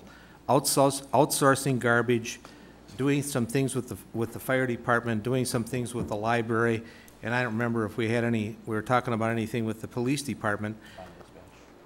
Combined dispatch. The reason why we have the garbage fee is that last year's council was not willing to take on the elephants in the room, the big ticket items, and I really appreciate all of the work that the mayor has done to come up with $279,624, but that doesn't come close to over $800,000 that the garbage fee is providing. And in my opinion of listening to the mayor's presentation and now Mr. Amodio's presentation, is that we're not willing to take on the elephants in the room as far as the budget, the big ticket items, again for 2013. And I wonder if the council, we're not willing, apparently we're not willing to do anything with the fire department, the library, the police department, or we know all of the elephants in the room that are causing the problem. And we're going to pass this budget, we may, to continue the garbage fee. And I just wonder if next year's council is going to have the courage to take on those same elephants in the room, and we all know what they are, to try to do away with the garbage fee, and it's going to sunset after 14. What is the council going to do then? Are we going to extend the garbage fee? Are we going to raise taxes if we can? I think, you know, before we finish up this 2013 budget, I think we also have to have the discussion, are we going to have the courage to take on the big ticket items for 13? And I haven't seen any indication, either at strategic fiscal planning or finance or any of these two presentations tonight, that we're willing to take on those big ticket items. And if we don't do that, then the garbage fee is just going to continue. So I wonder if anybody else has any comments on possibly we have to take a look at some of the big ticket items. Alderman Hammond. Thank you. I'll comment on that. As many of you know, also as part of the garbage fee, and the reason it was set to sunset in 2014 was to give us a period of time, again, keeping in mind last year, we were right up against the 11th hour. We started the budget process early this year. The idea was put the budget to bed and start working on putting an action plan together this fall and spring so it could be executed next year and into 2014, so that by 2015 we'd have the things in place to not have to necessarily worry about it. Now, whether it's the fire department, the library, the police department, getting rid of garbage, you know, all of those things need to be thought out a little bit longer than 2 weeks before the county says we have to have a budget there. So, yes, the garbage fee was set to sunset, and the idea is that we should be looking forward right now, not rehashing the same arguments that we did last November. And as I talked to Alderman Bourne on the phone earlier today, you know, my goal would be, as soon as the budget's put together, to call a strategic fiscal planning meeting, and hopefully those that aren't on the committee would be part of the process, not leave it up to just the 5 of us, and start working through that plan and have something concrete by next spring so that it can start to be executed in 2013 and 2014. Whether that, you know, for example, closing a fire station and building a new one, all those things take time. So if we're going to do those things, we need to get working on them now. You know, from my standpoint, we need to be starting working on that stuff today, or as soon as we can put this to bed, knowing that we're not going to be able to do anything drastic in 2013. Thank you. Next, we're going to move on to item number 14. We'll hold off any vote on number 7. We'll go to number 14, and that is Council Document number 6.10 from July 16th of 2012, Resolution number 4312-13, a resolution repealing Resolution number 128-11-12 relating to ratifying and implementing a special charge for garbage and refuse disposal services provided by the city. And I believe the author of that document was Alderman Decker. Did you want to make any comments on your document, Alderman Decker? Sure, yeah, just briefly. I brought this forward very general so that we could basically use it as a stepping stone. I talked to a lot of different alderpersons. There's been a lot of different ideas. Trying to think. I think what we need to do is use this as a guideline, move us forward. We could then, I'm sorry.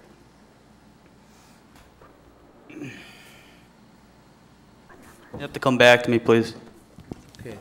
Alderman Matichek, you were a co-sponsor of that document. Did you have any suggestions on how to repeal the garbage fee? I think the mayor laid out a pretty great framework for ideas on ways to cut and fulfill the gap that would be caused by the repeal. Anything else, Alderman Decker? Okay. Alderman Van Akkeren.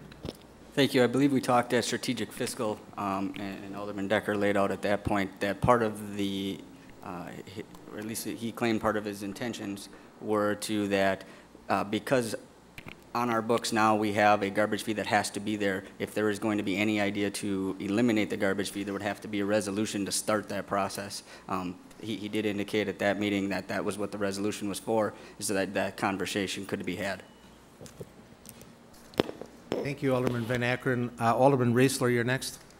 Thank you, Mr. Chair. As I spoke last night at Finance, I guess I'm not for handcuffing the next committee, no matter who that may be, or the next council, into not having the garbage fee. I don't want the garbage fee any more than anybody else does. But again, I don't want to handcuff the next council. I guess one of the other things that came to mind in the mayor's presentation, and also Mr. Modio's, is we have the ability, after we hopefully pass the budget, to look at the excess revenue in November that is available and decide where it's going to go at that time. So I guess even by not supporting this, I'm still hopeful that we will have some better financial numbers in November saying how much money is projected in excess for 2012. And from there we can decide if 130 goes to Public Works, or if we want to put some of the money towards the garbage fee and reduce it down somewhat, or if we want to continue with it. But I think we have that, I don't want to say second kick at the cat then, but we can always look at doing some with that at that point in time. And that's for our decision, and we'll know better financially how we are at the end of the year. Thank you. Thank you, Alderman Raisler. Alderman Carlson, you're next. Thank you, Chairman. I guess just to touch on a few things in regards to what Alderman Van Akkeren said. This discussion on what we're going to do budget-wise started a few months ago. This resolution, in effect, ends the garbage fee. No questions asked. It ends it. The word repeal is in there. The discussion about how we're going to fix our budget problem started months ago. This would just cause even more problems. After listening to the mayor's proposals, the chief administrator's proposals, and the second budget review, I guess you could say, in terms of the savings or lack of savings that are present, and after hearing Alderman Hammond here and the lack of answers from the two authors of this resolution, I make a motion to file. Second. We have a motion and a second to file agenda item number 14. Is there any further discussion? I do have a light here. Alderman Bellinger, did you want to speak to that or something else? I'll speak to that. Okay, go ahead. Thank you, Chairman. First of all, I'd like to thank the mayor for the due diligence and the work that he put through. He obviously went through a lot of time and effort, and a lot of what the information was very enlightening and good. And he painted a pretty nice picture, but when Administrator Modio gave his presentation, things didn't look as bright when you look at the future expenditures that the city is faced with. And based on that, and even if the mayor's suggestion of $270,000, $280,000 of savings that he came up with, and he said it is a fluid number, even if those do hold true and it's not 40 or 50,000 like Mr. Modio says, we're still $500,000, $600,000 short. And he wants to take that from a surplus, and when we've got all these other future expenditures coming up, and use that, the following year, that surplus doesn't automatically carry over. There's no guarantee that there's going to be a surplus year after year after year. I wish there was, and we could fund all our projects through our surpluses, but nobody can forecast that, and for that reason, I cannot support using that surplus money to get rid of the garbage fee. And I, as a taxpayer, and when I ran for alderman, I ran against the garbage fee. I can't stand the garbage fee.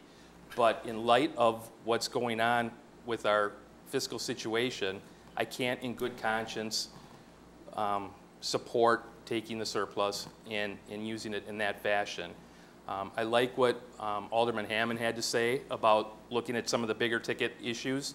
My only disagreement is I would like to look at some of them sooner than what you would like to look at them. I realize that closing a fire station and building a new one can't be done you know, in 3 months, but there are some other issues. We had a citizen speak to us earlier about possibly looking at privatizing the garbage situation again. That's something I think that merits some looking at that could be done in this calendar year. You know, so things like that, I want to see us get, you know, that money or get us in a situation where we're sound fiscally, we get our bond rating up, and we're on, you know, better footing where we could, you know, do some of these things in the future. But right now, I can't support using that surplus. Thank you. Thank you, Alderman Bellinger. Alderperson Donahue? Thank you. If you remember from high school reading A Tale of Two Cities, which is actually kind of a fun novel, we have A Tale of Two Cities tonight.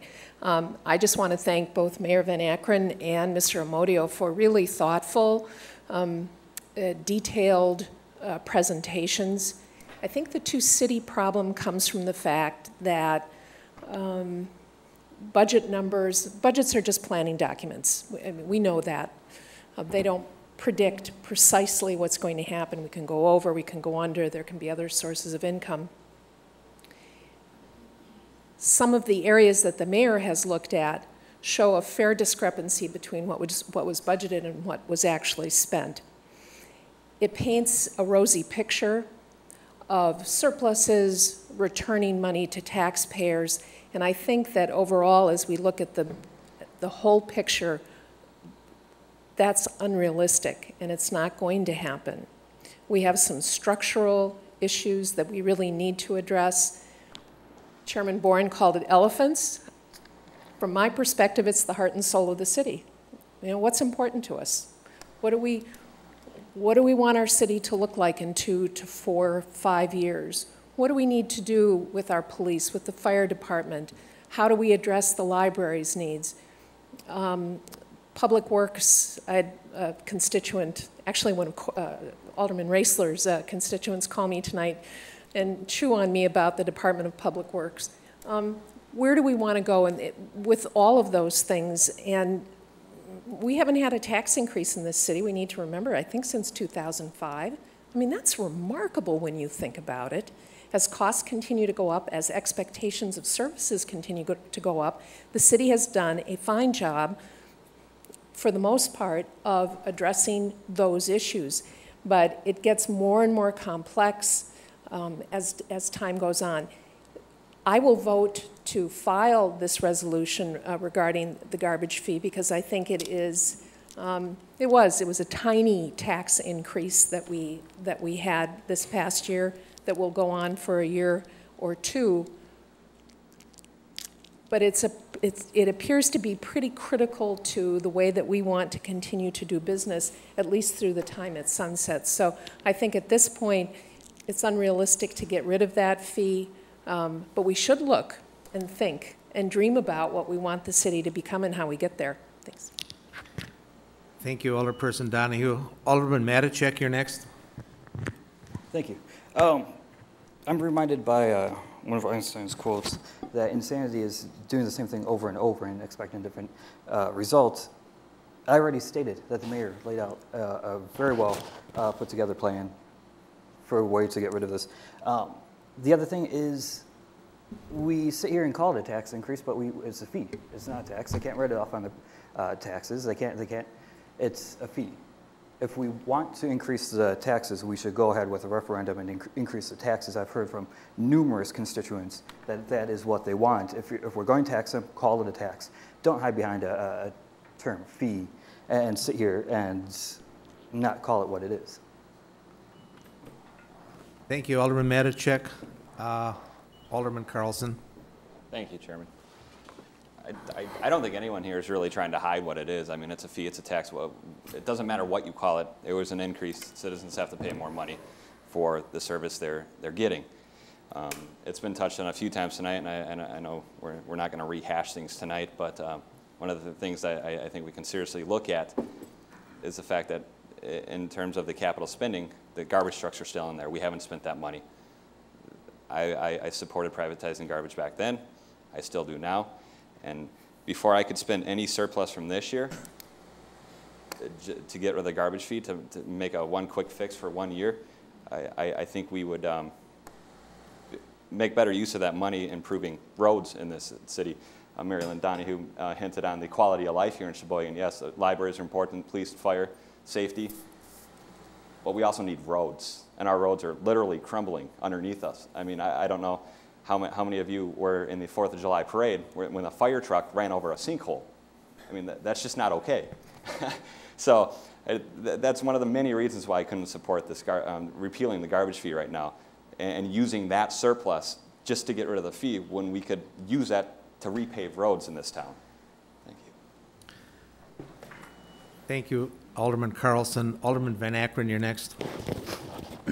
Thank you, Chairman, and I'm going to agree with some of what Alderman Carlson had to say. And in fact, last year we sat in a meeting about this time of year and talked about the elephants in the room and finding ways to make the long-term changes, the systemic changes that everybody agrees we need to make, but somehow it never seems to get done. Alderman Carlson and I actually agreed at that time that we literally should have a whiteboard here discussing the services that the city provides and discussing how to prioritize those and go down the line and discuss where we're going to spend that money. I do appreciate Alderman Donahue's comments in reference to budgeting really just being future plans and uses of our money. But when we go back and look at our surpluses over the last few years, I guess I found it quite surprising going back to last year, having those discussions in this room, discussing how are we going to get ourselves out of this hole, and then looking at a budget surplus from 2009 going from 7.8 million to 2011 going to 11.5 million in the undesignated fund balance. We increased that by $3.6 million in budget surplus money that we overcharged the people here in Sheboygan. It was their money, we overcharged them, and rather than giving it back to them, we put it in our savings account. The goods, bads, the merits of that, however you want to discuss it, that's what happened. Again, we can talk about the future plans going forward, where that goes from there, whether we continue with those surpluses, but unless we change how we are budgeting our money, make the actual cuts that we need to make the systemic changes we need to make, prioritize what services the city's going to provide, what services the people are willing to pay for, we need to have those discussions, and unfortunately we're not seeming to get around to those discussions. I agree with you, Chairman, as you said before, it seems like we're in the same spot as we were last year. However, there seems to be a surplus, and I will echo what Alderman Heidemann said in strategic fiscal, I believe last week. When this presentation were given, he was quite surprised, and the comment I believe was, well, how can we have a budget surplus when we needed to charge a garbage fee to make our budget work? I guess I'd ask that same question, and I bet the people of Sheboygan would ask that same question too, is how can we have a budget surplus, but yet we increased a fee on everyone because we had to? Thank you, Alderman Van Akkeren. Next, we have Alderman Versey. I call the question. Oh, come on. We have a motion to call the question. All in favor of calling the question? Second. Oh, we have to get a second on the closing. Is there a second to call the question? All in favor of closing calling the question, signify by saying aye. Aye. Opposed? The question is called. We have a motion and a second on the floor to file document number 6.10, which is number 14 on the agenda. Would you call the roll, please? Bellinger? Aye. Boren? Aye. Carlson votes aye. Decker? No. Donahue? Aye. Hammond? Aye. Heidemann? Aye. Koff? Aye. Lassard? Aye. Landowski? No. Matacek? No. Raisler? Aye. Van Akkeren? No. Vanderweel? Aye. Versey? Aye. Longman? 12 ayes. Motion carries. Now we're going to go back to item number 13 on the agenda. Find it amongst my papers here. No, we did 14. 13, too. We did 13 already. Okay, we talked about it, but we only voted on one. Yep. We're going to take a vote on number 13, and that was council document number 3.7 from July 2nd, 12, RO number 77-12-13, Mayor requesting Strategic Fiscal Planning Committee to meet and include on their agenda various items. I'll entertain a motion on number 13. File. Second. We have a motion and a second to file document number 13. Is there any further discussion? Alderman Hammond? Just under discussion, we did talk about any of these things in strategic fiscal for those that were there, and you'll see some things coming through. The mayor's entered some things. The points he made were duly noted, and they're being worked on. Thank you. Any other discussion? Please call the roll on agenda item number 13 to file. Bellinger. Aye. Boren. Aye. Carlson votes aye. Decker. No. Donahue.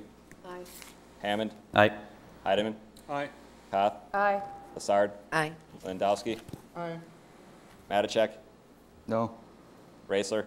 Aye. Van Akkeren. Aye. Vanderweel. Aye. Bursey. Aye. Longman. Aye. 14 ayes, 2 nays. Motion carries to file. Now we're going to go back and entertain a motion on item number 7 on the agenda, which was the 2012-2013 PowerPoint budget presentation as presented to the Strategic Fiscal Planning Committee on June 5th, 2012. I'll entertain a motion on number 7. Not really. Alderman Van Akkeren. I believe it would just be the presentation itself, so I would make a motion just to accept and file. Accept and file, yeah. Accept and file. Is there a second? Second. We have a motion to accept and file number 7. Any discussion? Would you call the roll, Alderman Carlson? Bellinger. Aye. Boren. Aye. Carlson votes aye. Decker. Aye. Donahue. Aye. Hammond. Aye. Heidemann. Aye. Koth. Aye. Lassard. Aye. Lewandowski. Aye. Matacek. Aye. Raisler. Aye. Van Akkeren. Aye. Vanderweel. Aye. Bursey. Aye. Longman. Aye. 16 ayes. Motion carries to accept and file. Next, I want to skip down to items eventually I think we're going to be able to take a lot of these as a group, but something that I also want to have discussion on tonight are items number 11 and then also 12 on the agenda. And item number 11 on the agenda is council document number 11.4 from July 16, 2012, communication number 5-12-13, submitting a communication from Alderperson Hammond requesting that resolution number 234-3-4 by Alderpersons Graff, Wenninger, Bonet, Doyle, and Steffen, establishing a policy for applying the undesignated fund balance for the general fund's ensuing year's budget, and to draft a resolution to establish a fund balance policy in accordance with GASB number 54. Alderman Hammond, do you want to lead the discussion on this, please? Thank you.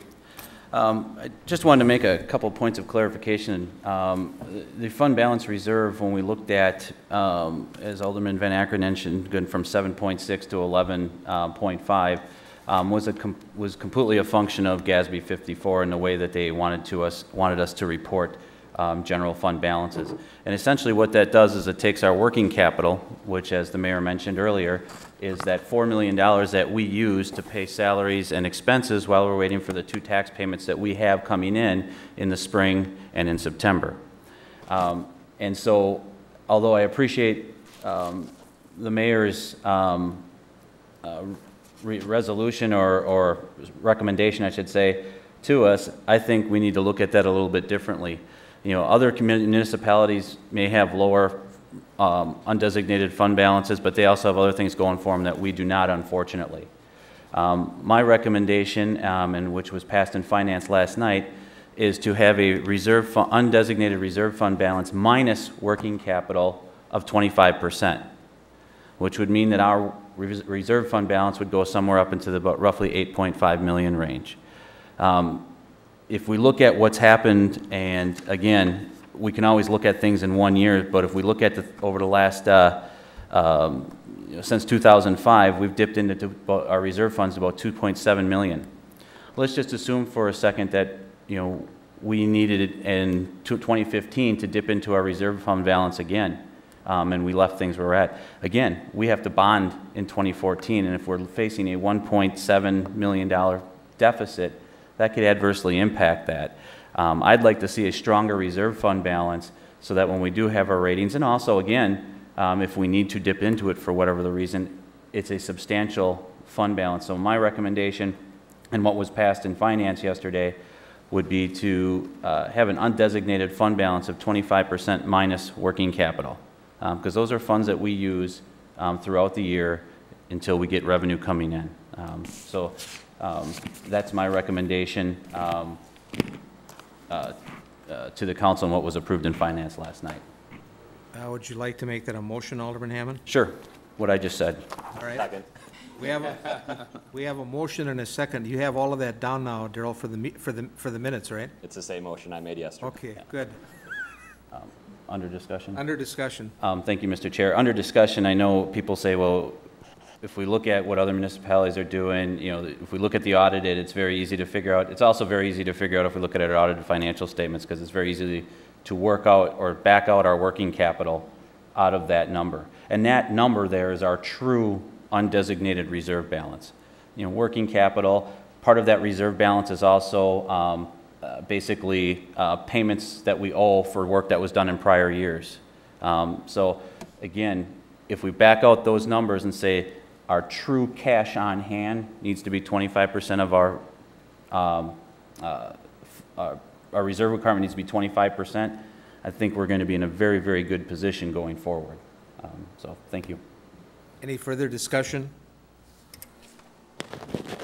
Okay. Alderman Van Akkeren.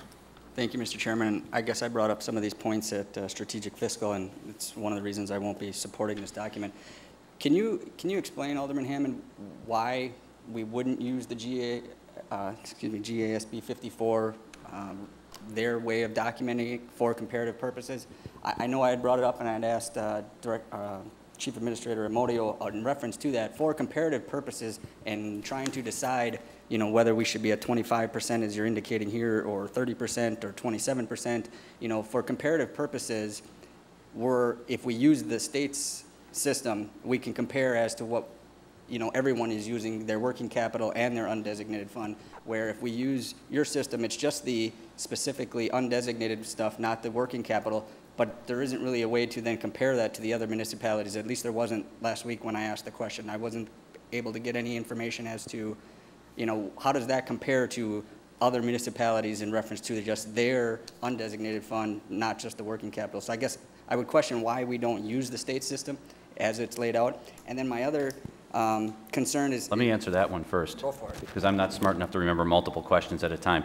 First off, again, if you look at it, audited financial statements, it's very easy to back that out if for some reason we need to continue to compare ourselves in municipalities, you know, throughout the state. So it's very easy to back out their working capital and say this is what their actual cash on hand is. Secondly, again, I go back to, for Sheboygan's purposes, again, we're not Appleton, we're not Greenfield, we're not West Allis. Yes, we like to compare ourselves and benchmark, but at the end of the day, they have a different set of circumstances than we do. So if we wanted to look at it and say, okay, we want to use exactly as GASB 54 indicates, then we'd need to be, instead of 30%, we'd probably need to be at 37 or 38% if we want to include working capital and those types of things. So it's just in how you frame the number. You can certainly frame it that way if you want. I think it's cleaner to look at what we actually truly have for cash on hand for emergencies and opportunities versus diluting it with working capital, prior year payments, those types of things. So that's the reason I chose to back it out like that in my resolution. Okay. And just to follow up on that, do you have any of the information from comparables as to where that 25% would fall into? Again, just for, I realize it's not the only factor. In fact, it's one of many factors that we're talking about in reference to our bonding and our ratings. But again, I'd rather not reinvent the wheel. There's a lot of other communities that have the same type of undesignated funds. Does that 25% compare? Is it high? Is it low?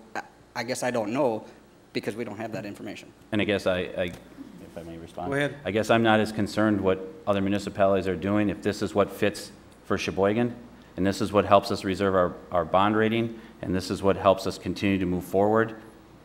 If it makes sense, why would we care what other municipalities are doing? Maybe, and just maybe, we're going to be a leader in this. And then my other concern is the final paragraph at the bottom. Annually, any increases, and again, I know I brought this up at strategic fiscal, any increases will be divided out as you have laid out there between. That's the next document. Is it? Yep. I'll wait Not for on that that one one then. Thank you, Alderman Van Akkeren. Any other discussion? Alderman Hammond, before we vote, will you just run the motion by us again so we are clear as glass is what we're voting on? Again, my motion would be to set our reserve requirement at 25% of undesignated, subtracting out working capital. So that is a true cost, or our true cash on hand going forward.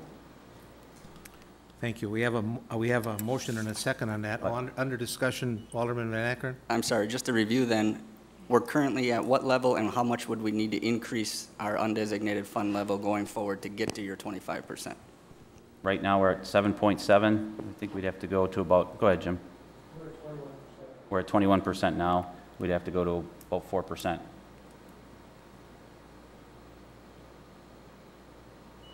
Thank you, Alderman Van Akkeren. We have a motion and a second. Alderman Carlson, would you please call the roll? Bellinger. Aye. Boren. Aye. Aye. Deckert. Aye.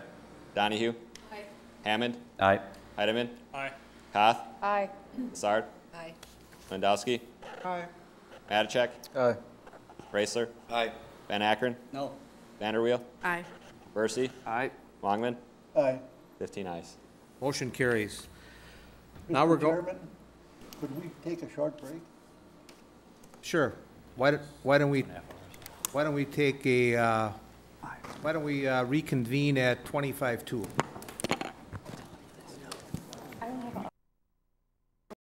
Okay, let's go to number 12 on the agenda, which is council document number 11.3 from July 16, 2012, resolution number 44-12-13, a resolution committing fund balances in accordance with GASB number 54.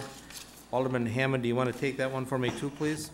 Sure. And this one is, and I think this is the one that Alderman Van Akkeren was starting to was starting to elaborate to or allude to in our last conversation. And this is what to do with any surpluses if we have them going forward. And again, this one, very much open to discussion on going forward because it's not a perfect document by any way, shape, or form. But first off, when we look at what I proposed was, first off, 50% of the surplus would go towards our undesignated, or basically our reserve fund. The remaining 50% would be divided equally between technology, IT, motor vehicle and equipment replacement, public works and infrastructure, and economic development. And just to touch on each of those a little bit. First off, obviously, we just had the conversation about the reserve fund. And one thing that this doesn't address, and I think is where Alderman Van Akkeren is going to mention, is what happens if we're over that 25%. And I think we need to discuss that. Does that go back into the other areas? What do we do with that? I think it's a valid concern, and we need to address that. But the other areas are areas that, when we look at the city in general, we are very, very in big need of improvement. Technology, thanks to Dave Augustin, we've been able to get probably to 1995, and there's a lot of improvements that need to continue to happen. A lot of our systems still don't talk to each other. They need to talk to each other. There's a lot of upgrades and things that we need to look at. Motor vehicle fund, I think we've hit that conversation, but again, just to reiterate, we're looking at over the course of the next several years, roughly $4 million of equipment upgrades that need to happen. Public works, I think we've mentioned that several times, but that part of that going to infrastructure improvements. And then, again, economic development. I think everyone can agree that one of the ways that we can continue to grow and hopefully alleviate some of this problem is to attract new businesses, attract new jobs, and build that tax base so that maybe we can enhance the revenue side versus cutting the expense side. So that was the thought process behind that.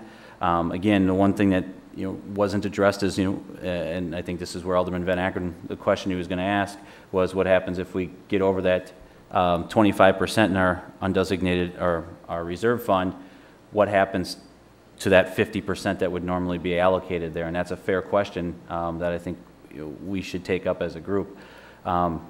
My thoughts would be that that portion goes back into these four or leaves it as a council undesignated to determine what the greatest need in that particular year is and go from there.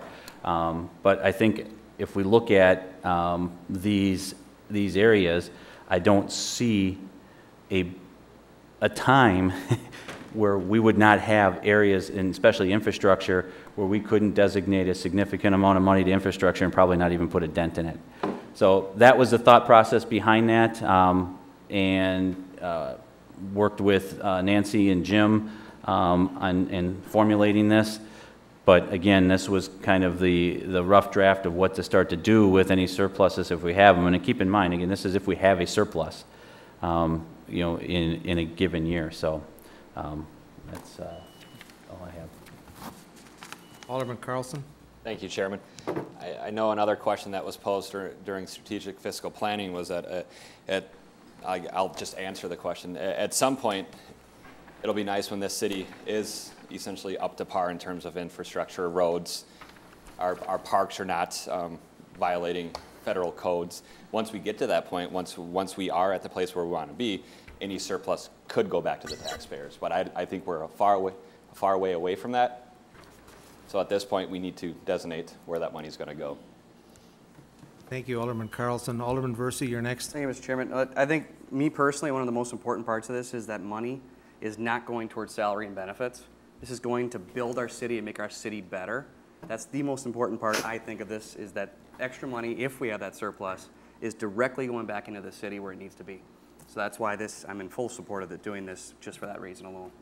Thank you. Thank you, Alderman Versi. Any other discussion? Alderman Van Akkeren? Since everybody's waiting for the question, I'll ask it.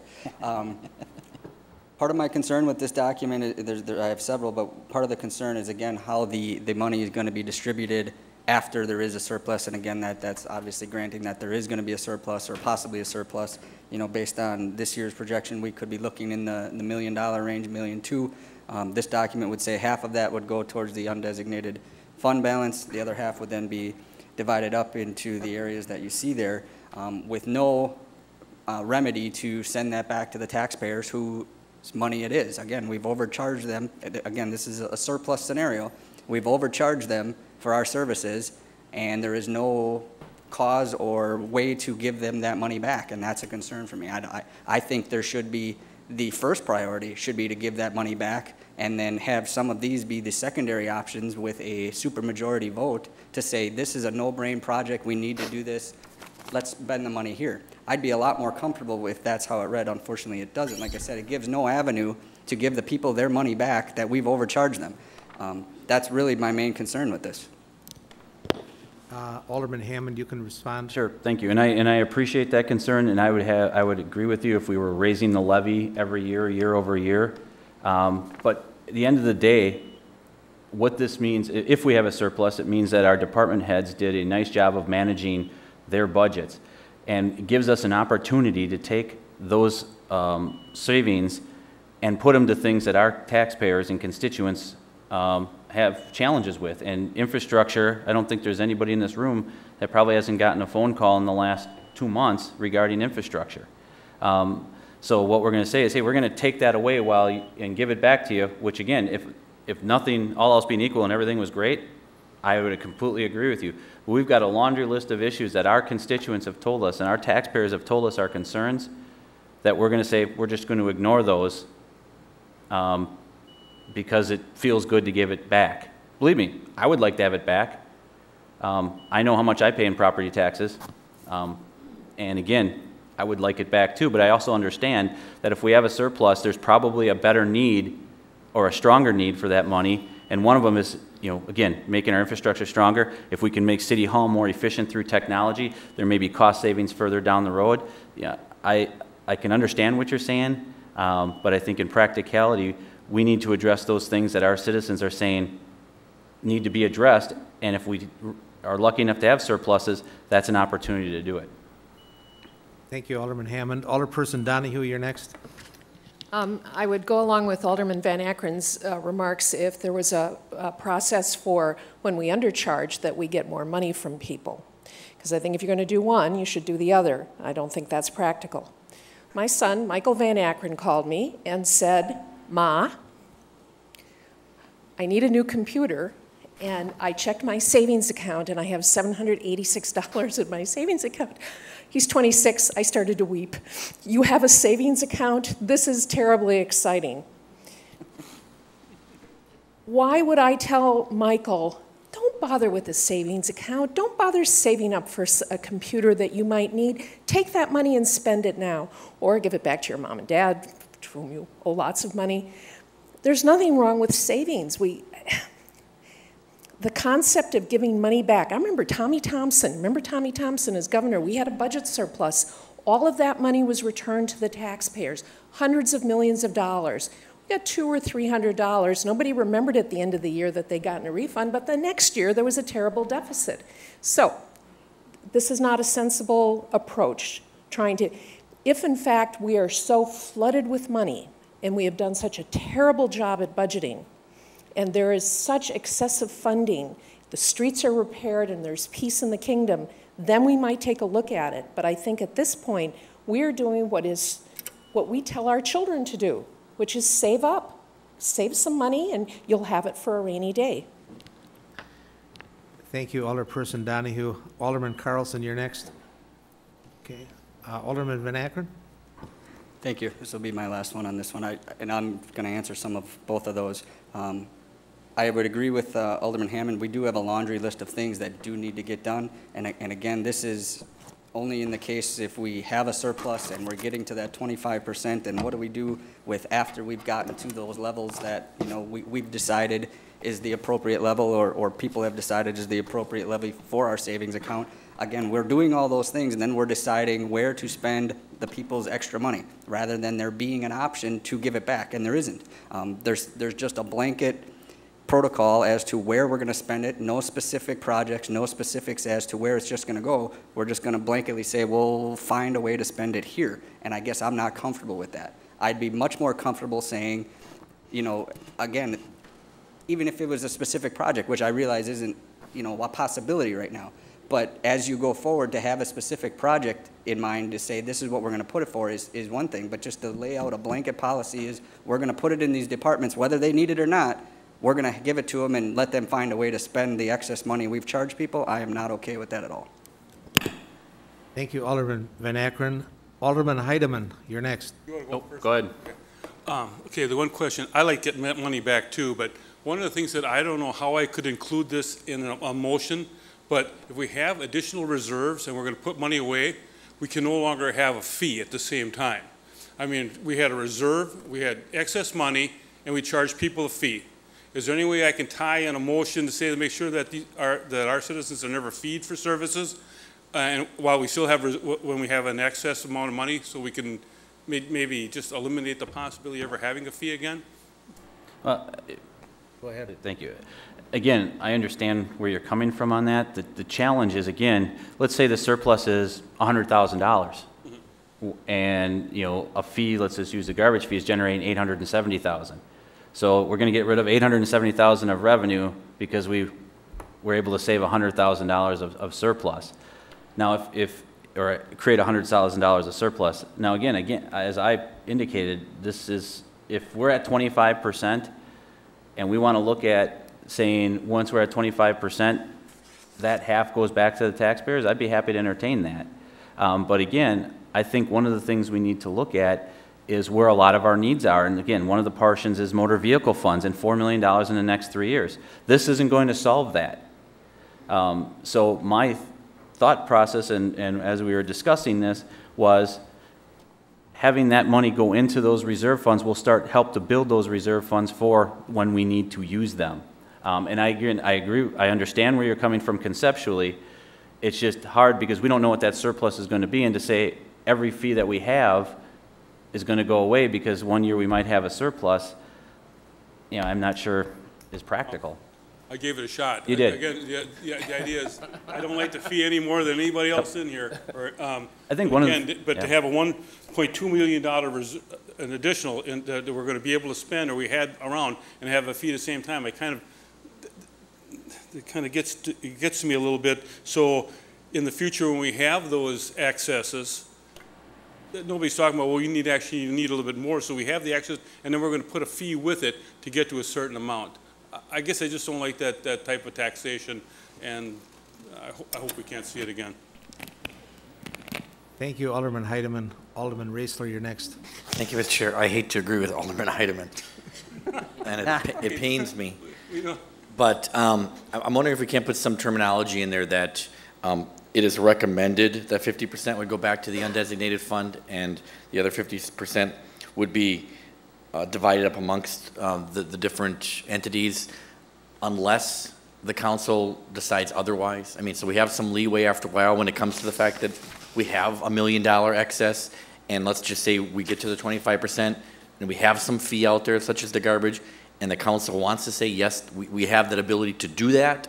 I don't know if we can word it that way, or if it is, I'd make that in the form of the motion for it, so that the terminology does give us the to take that money and not be bound by putting it here. Is that a motion? Is that, yes. I just want a clarification on that. So if we're at 25%, then that 50% would be kind of at the discretion of the council. Is that what you're indicating? Once we've hit the 25% reserve? Correct. I would leave it the exact same way you have it, but putting the clause in at the end that the council may look at adjusting these numbers. You know, we can go with a 2/3 vote, or a vote if we wanted to, you know, if it was something such as this. If we're at 25%? Yes, correct. Okay. Alderman Carlson. And, by the way, before I call on you, Alderman Carlson, we have a motion. I'll second it. There's no. Don't we have to act on the original resolution first before we can amend it? Yeah, we have. So I move to send the resolution to the council with a positive recommendation. Second. Just a point of order. We have a motion on the floor. Alderman Raisler his proposition, I think, as worded, would be an amendment to the motion that is on the floor. Yeah, if that amendment has a second, then we vote on the amendment, and then as amended, we vote on the motion. Any other motion, unless it's a point of privilege, would be out of order, I think. If you consider that to be a friendly amendment, sure, and I think it is, and you're second, Alderman Heidemann, so I believe we could vote on the amendment first, and then if that passes, then we'll vote on the document as amended. Does anybody need an explanation of what we're the motion that? Oh, good Lord. I can. So if I understand your amendment would be that if we were at 25%, that 50% that would normally go to the undesignated fund or the reserve fund would be at the council's discretion. Yes.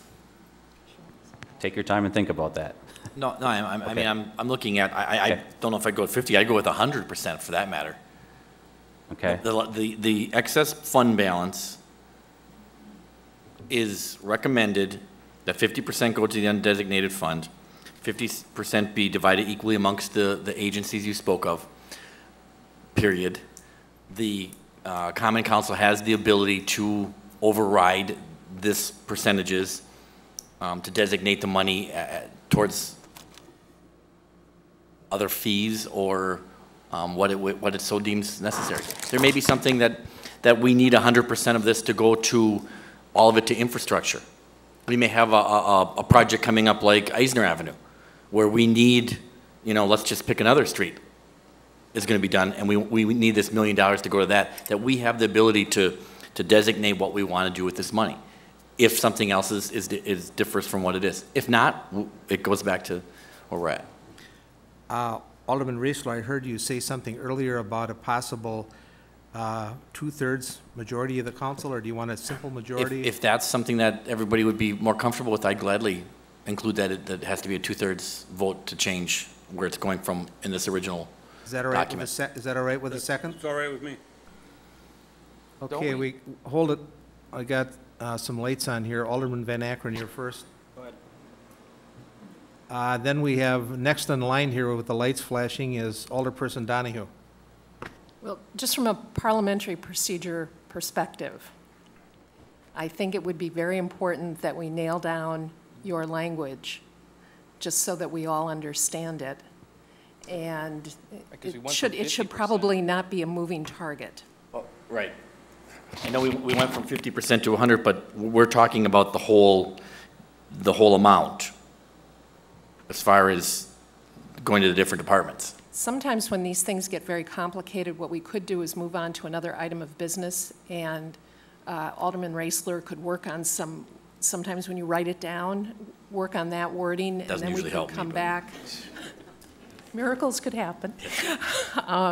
But just because I think it's a very important issue, and I think things have gotten a little fuzzy around the edges. So that would be my suggestion, is we move on, then come back with a written amendment that we all understand. Well, and I guess the final amendment can be completed when we go to council. I guess I'm looking for the recommendation if we're even interested in doing this, and we can clean the language up and debate it then if it's not what everyone wants. I guess I'm just looking at getting if everybody says, no, we don't want to do this, we get to move on to the original one and we're done. The only problem is at this point I have no idea what the amendment is. Right, and it's vague, but it's a recommendation to the council. It's not necessarily we're taking action on it at this time. Is it 50%? Is it It's 100%? 100%? Right, 100%. 2/3, or is it simple majority? 3/4? What's 7/8? That's the only problem. No, I understand. I guess I'm going with 2/3.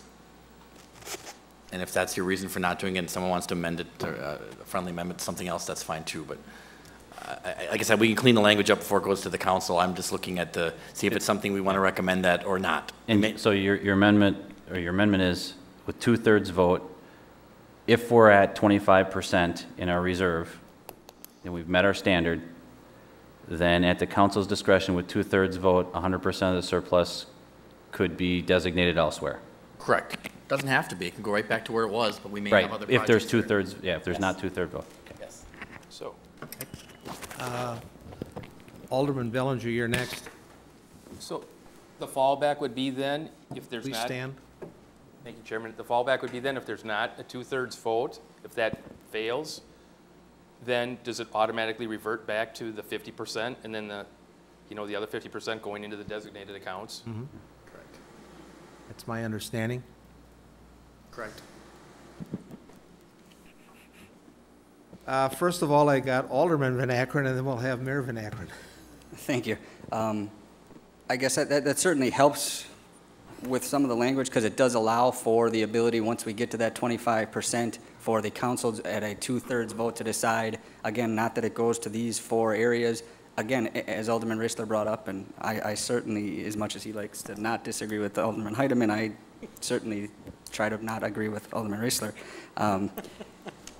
It does make sense, because if there's a road project that would require all of the surplus that year, we could do that rather than splitting it up into quarters like this. Or again, if we actually would decide to give the people their money back, that could be an option as well, I would think, in that discussion. So I would certainly be a lot more comfortable with that amendment. Thank you, Alderman Van Akkeren. Mayor, did you have some comments you wanted to make? I just had a question. What are the 4 areas, I don't have that document in front of me. What are the 4 areas I got it, Jim, right here. the money up? What we've got now is IT, motor vehicles, vehicles and equipment, I should say, building improvements and infrastructure, and economic development. Sorry? When you say motor vehicle fund? No, motor vehicles and equipment replacement. Any department? Could be. What was the 4th one? I'm sorry. Economic development. Okay, we've got a friendly motion on agenda item number 12. We've got a friendly amendment and a second. Do you want to call the roll, Alderman Carlson, on the amendment only? Bellinger. No. Boren. Aye. Carlson votes aye. Decker. Aye. Donahue. Aye. Hammond. Aye. Heidemann. Aye. Koth. No. Lassard. Aye. Lewandowski. Aye. Matacek. Aye. Raisler. Aye.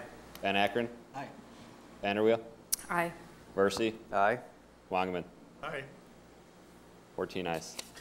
Okay, now we'll vote on the document as amended.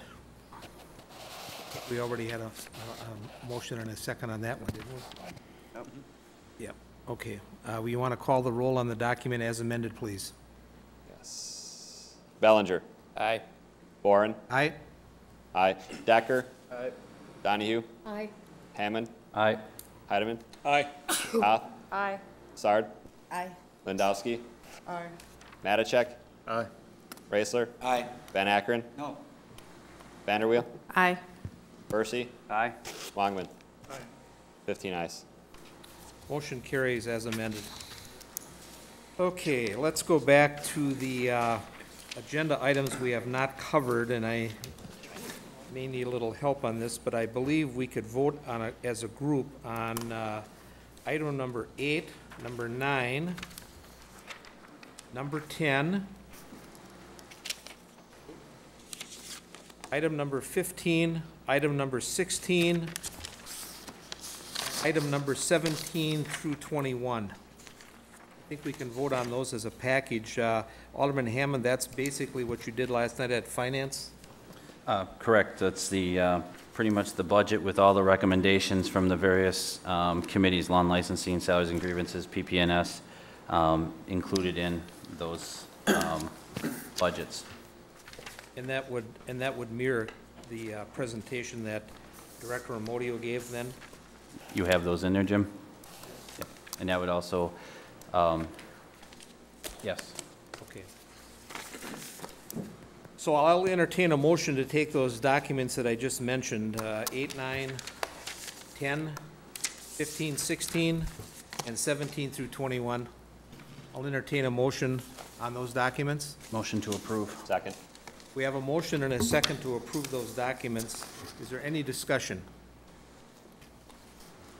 Hearing none, please call the roll. Bellinger. Aye. Boren. No. Aye. Decker. No. Donahue. Aye. Hammond. Aye. Heidemann. Aye. Koth. Aye. Lassard. Aye. Lewandowski. Aye. Matacek. No. Raisler. Aye. Van Akkeren. No. Vanderweel. Aye. Versi. Aye. Wangerman. 12 ayes. Motion carries. Next thing on the agenda is the next meeting date. That'll to be determined depending on referrals to the committee of the whole. I'll entertain a motion. Before I entertain a motion to adjourn, I would like to thank everybody. I think we had a lively discussion tonight. I'll entertain a motion to adjourn. So moved. Second. We have a motion and a second to adjourn. All in favor? Aye. Opposed? The chair votes aye. We are adjourned. Thank you, everyone.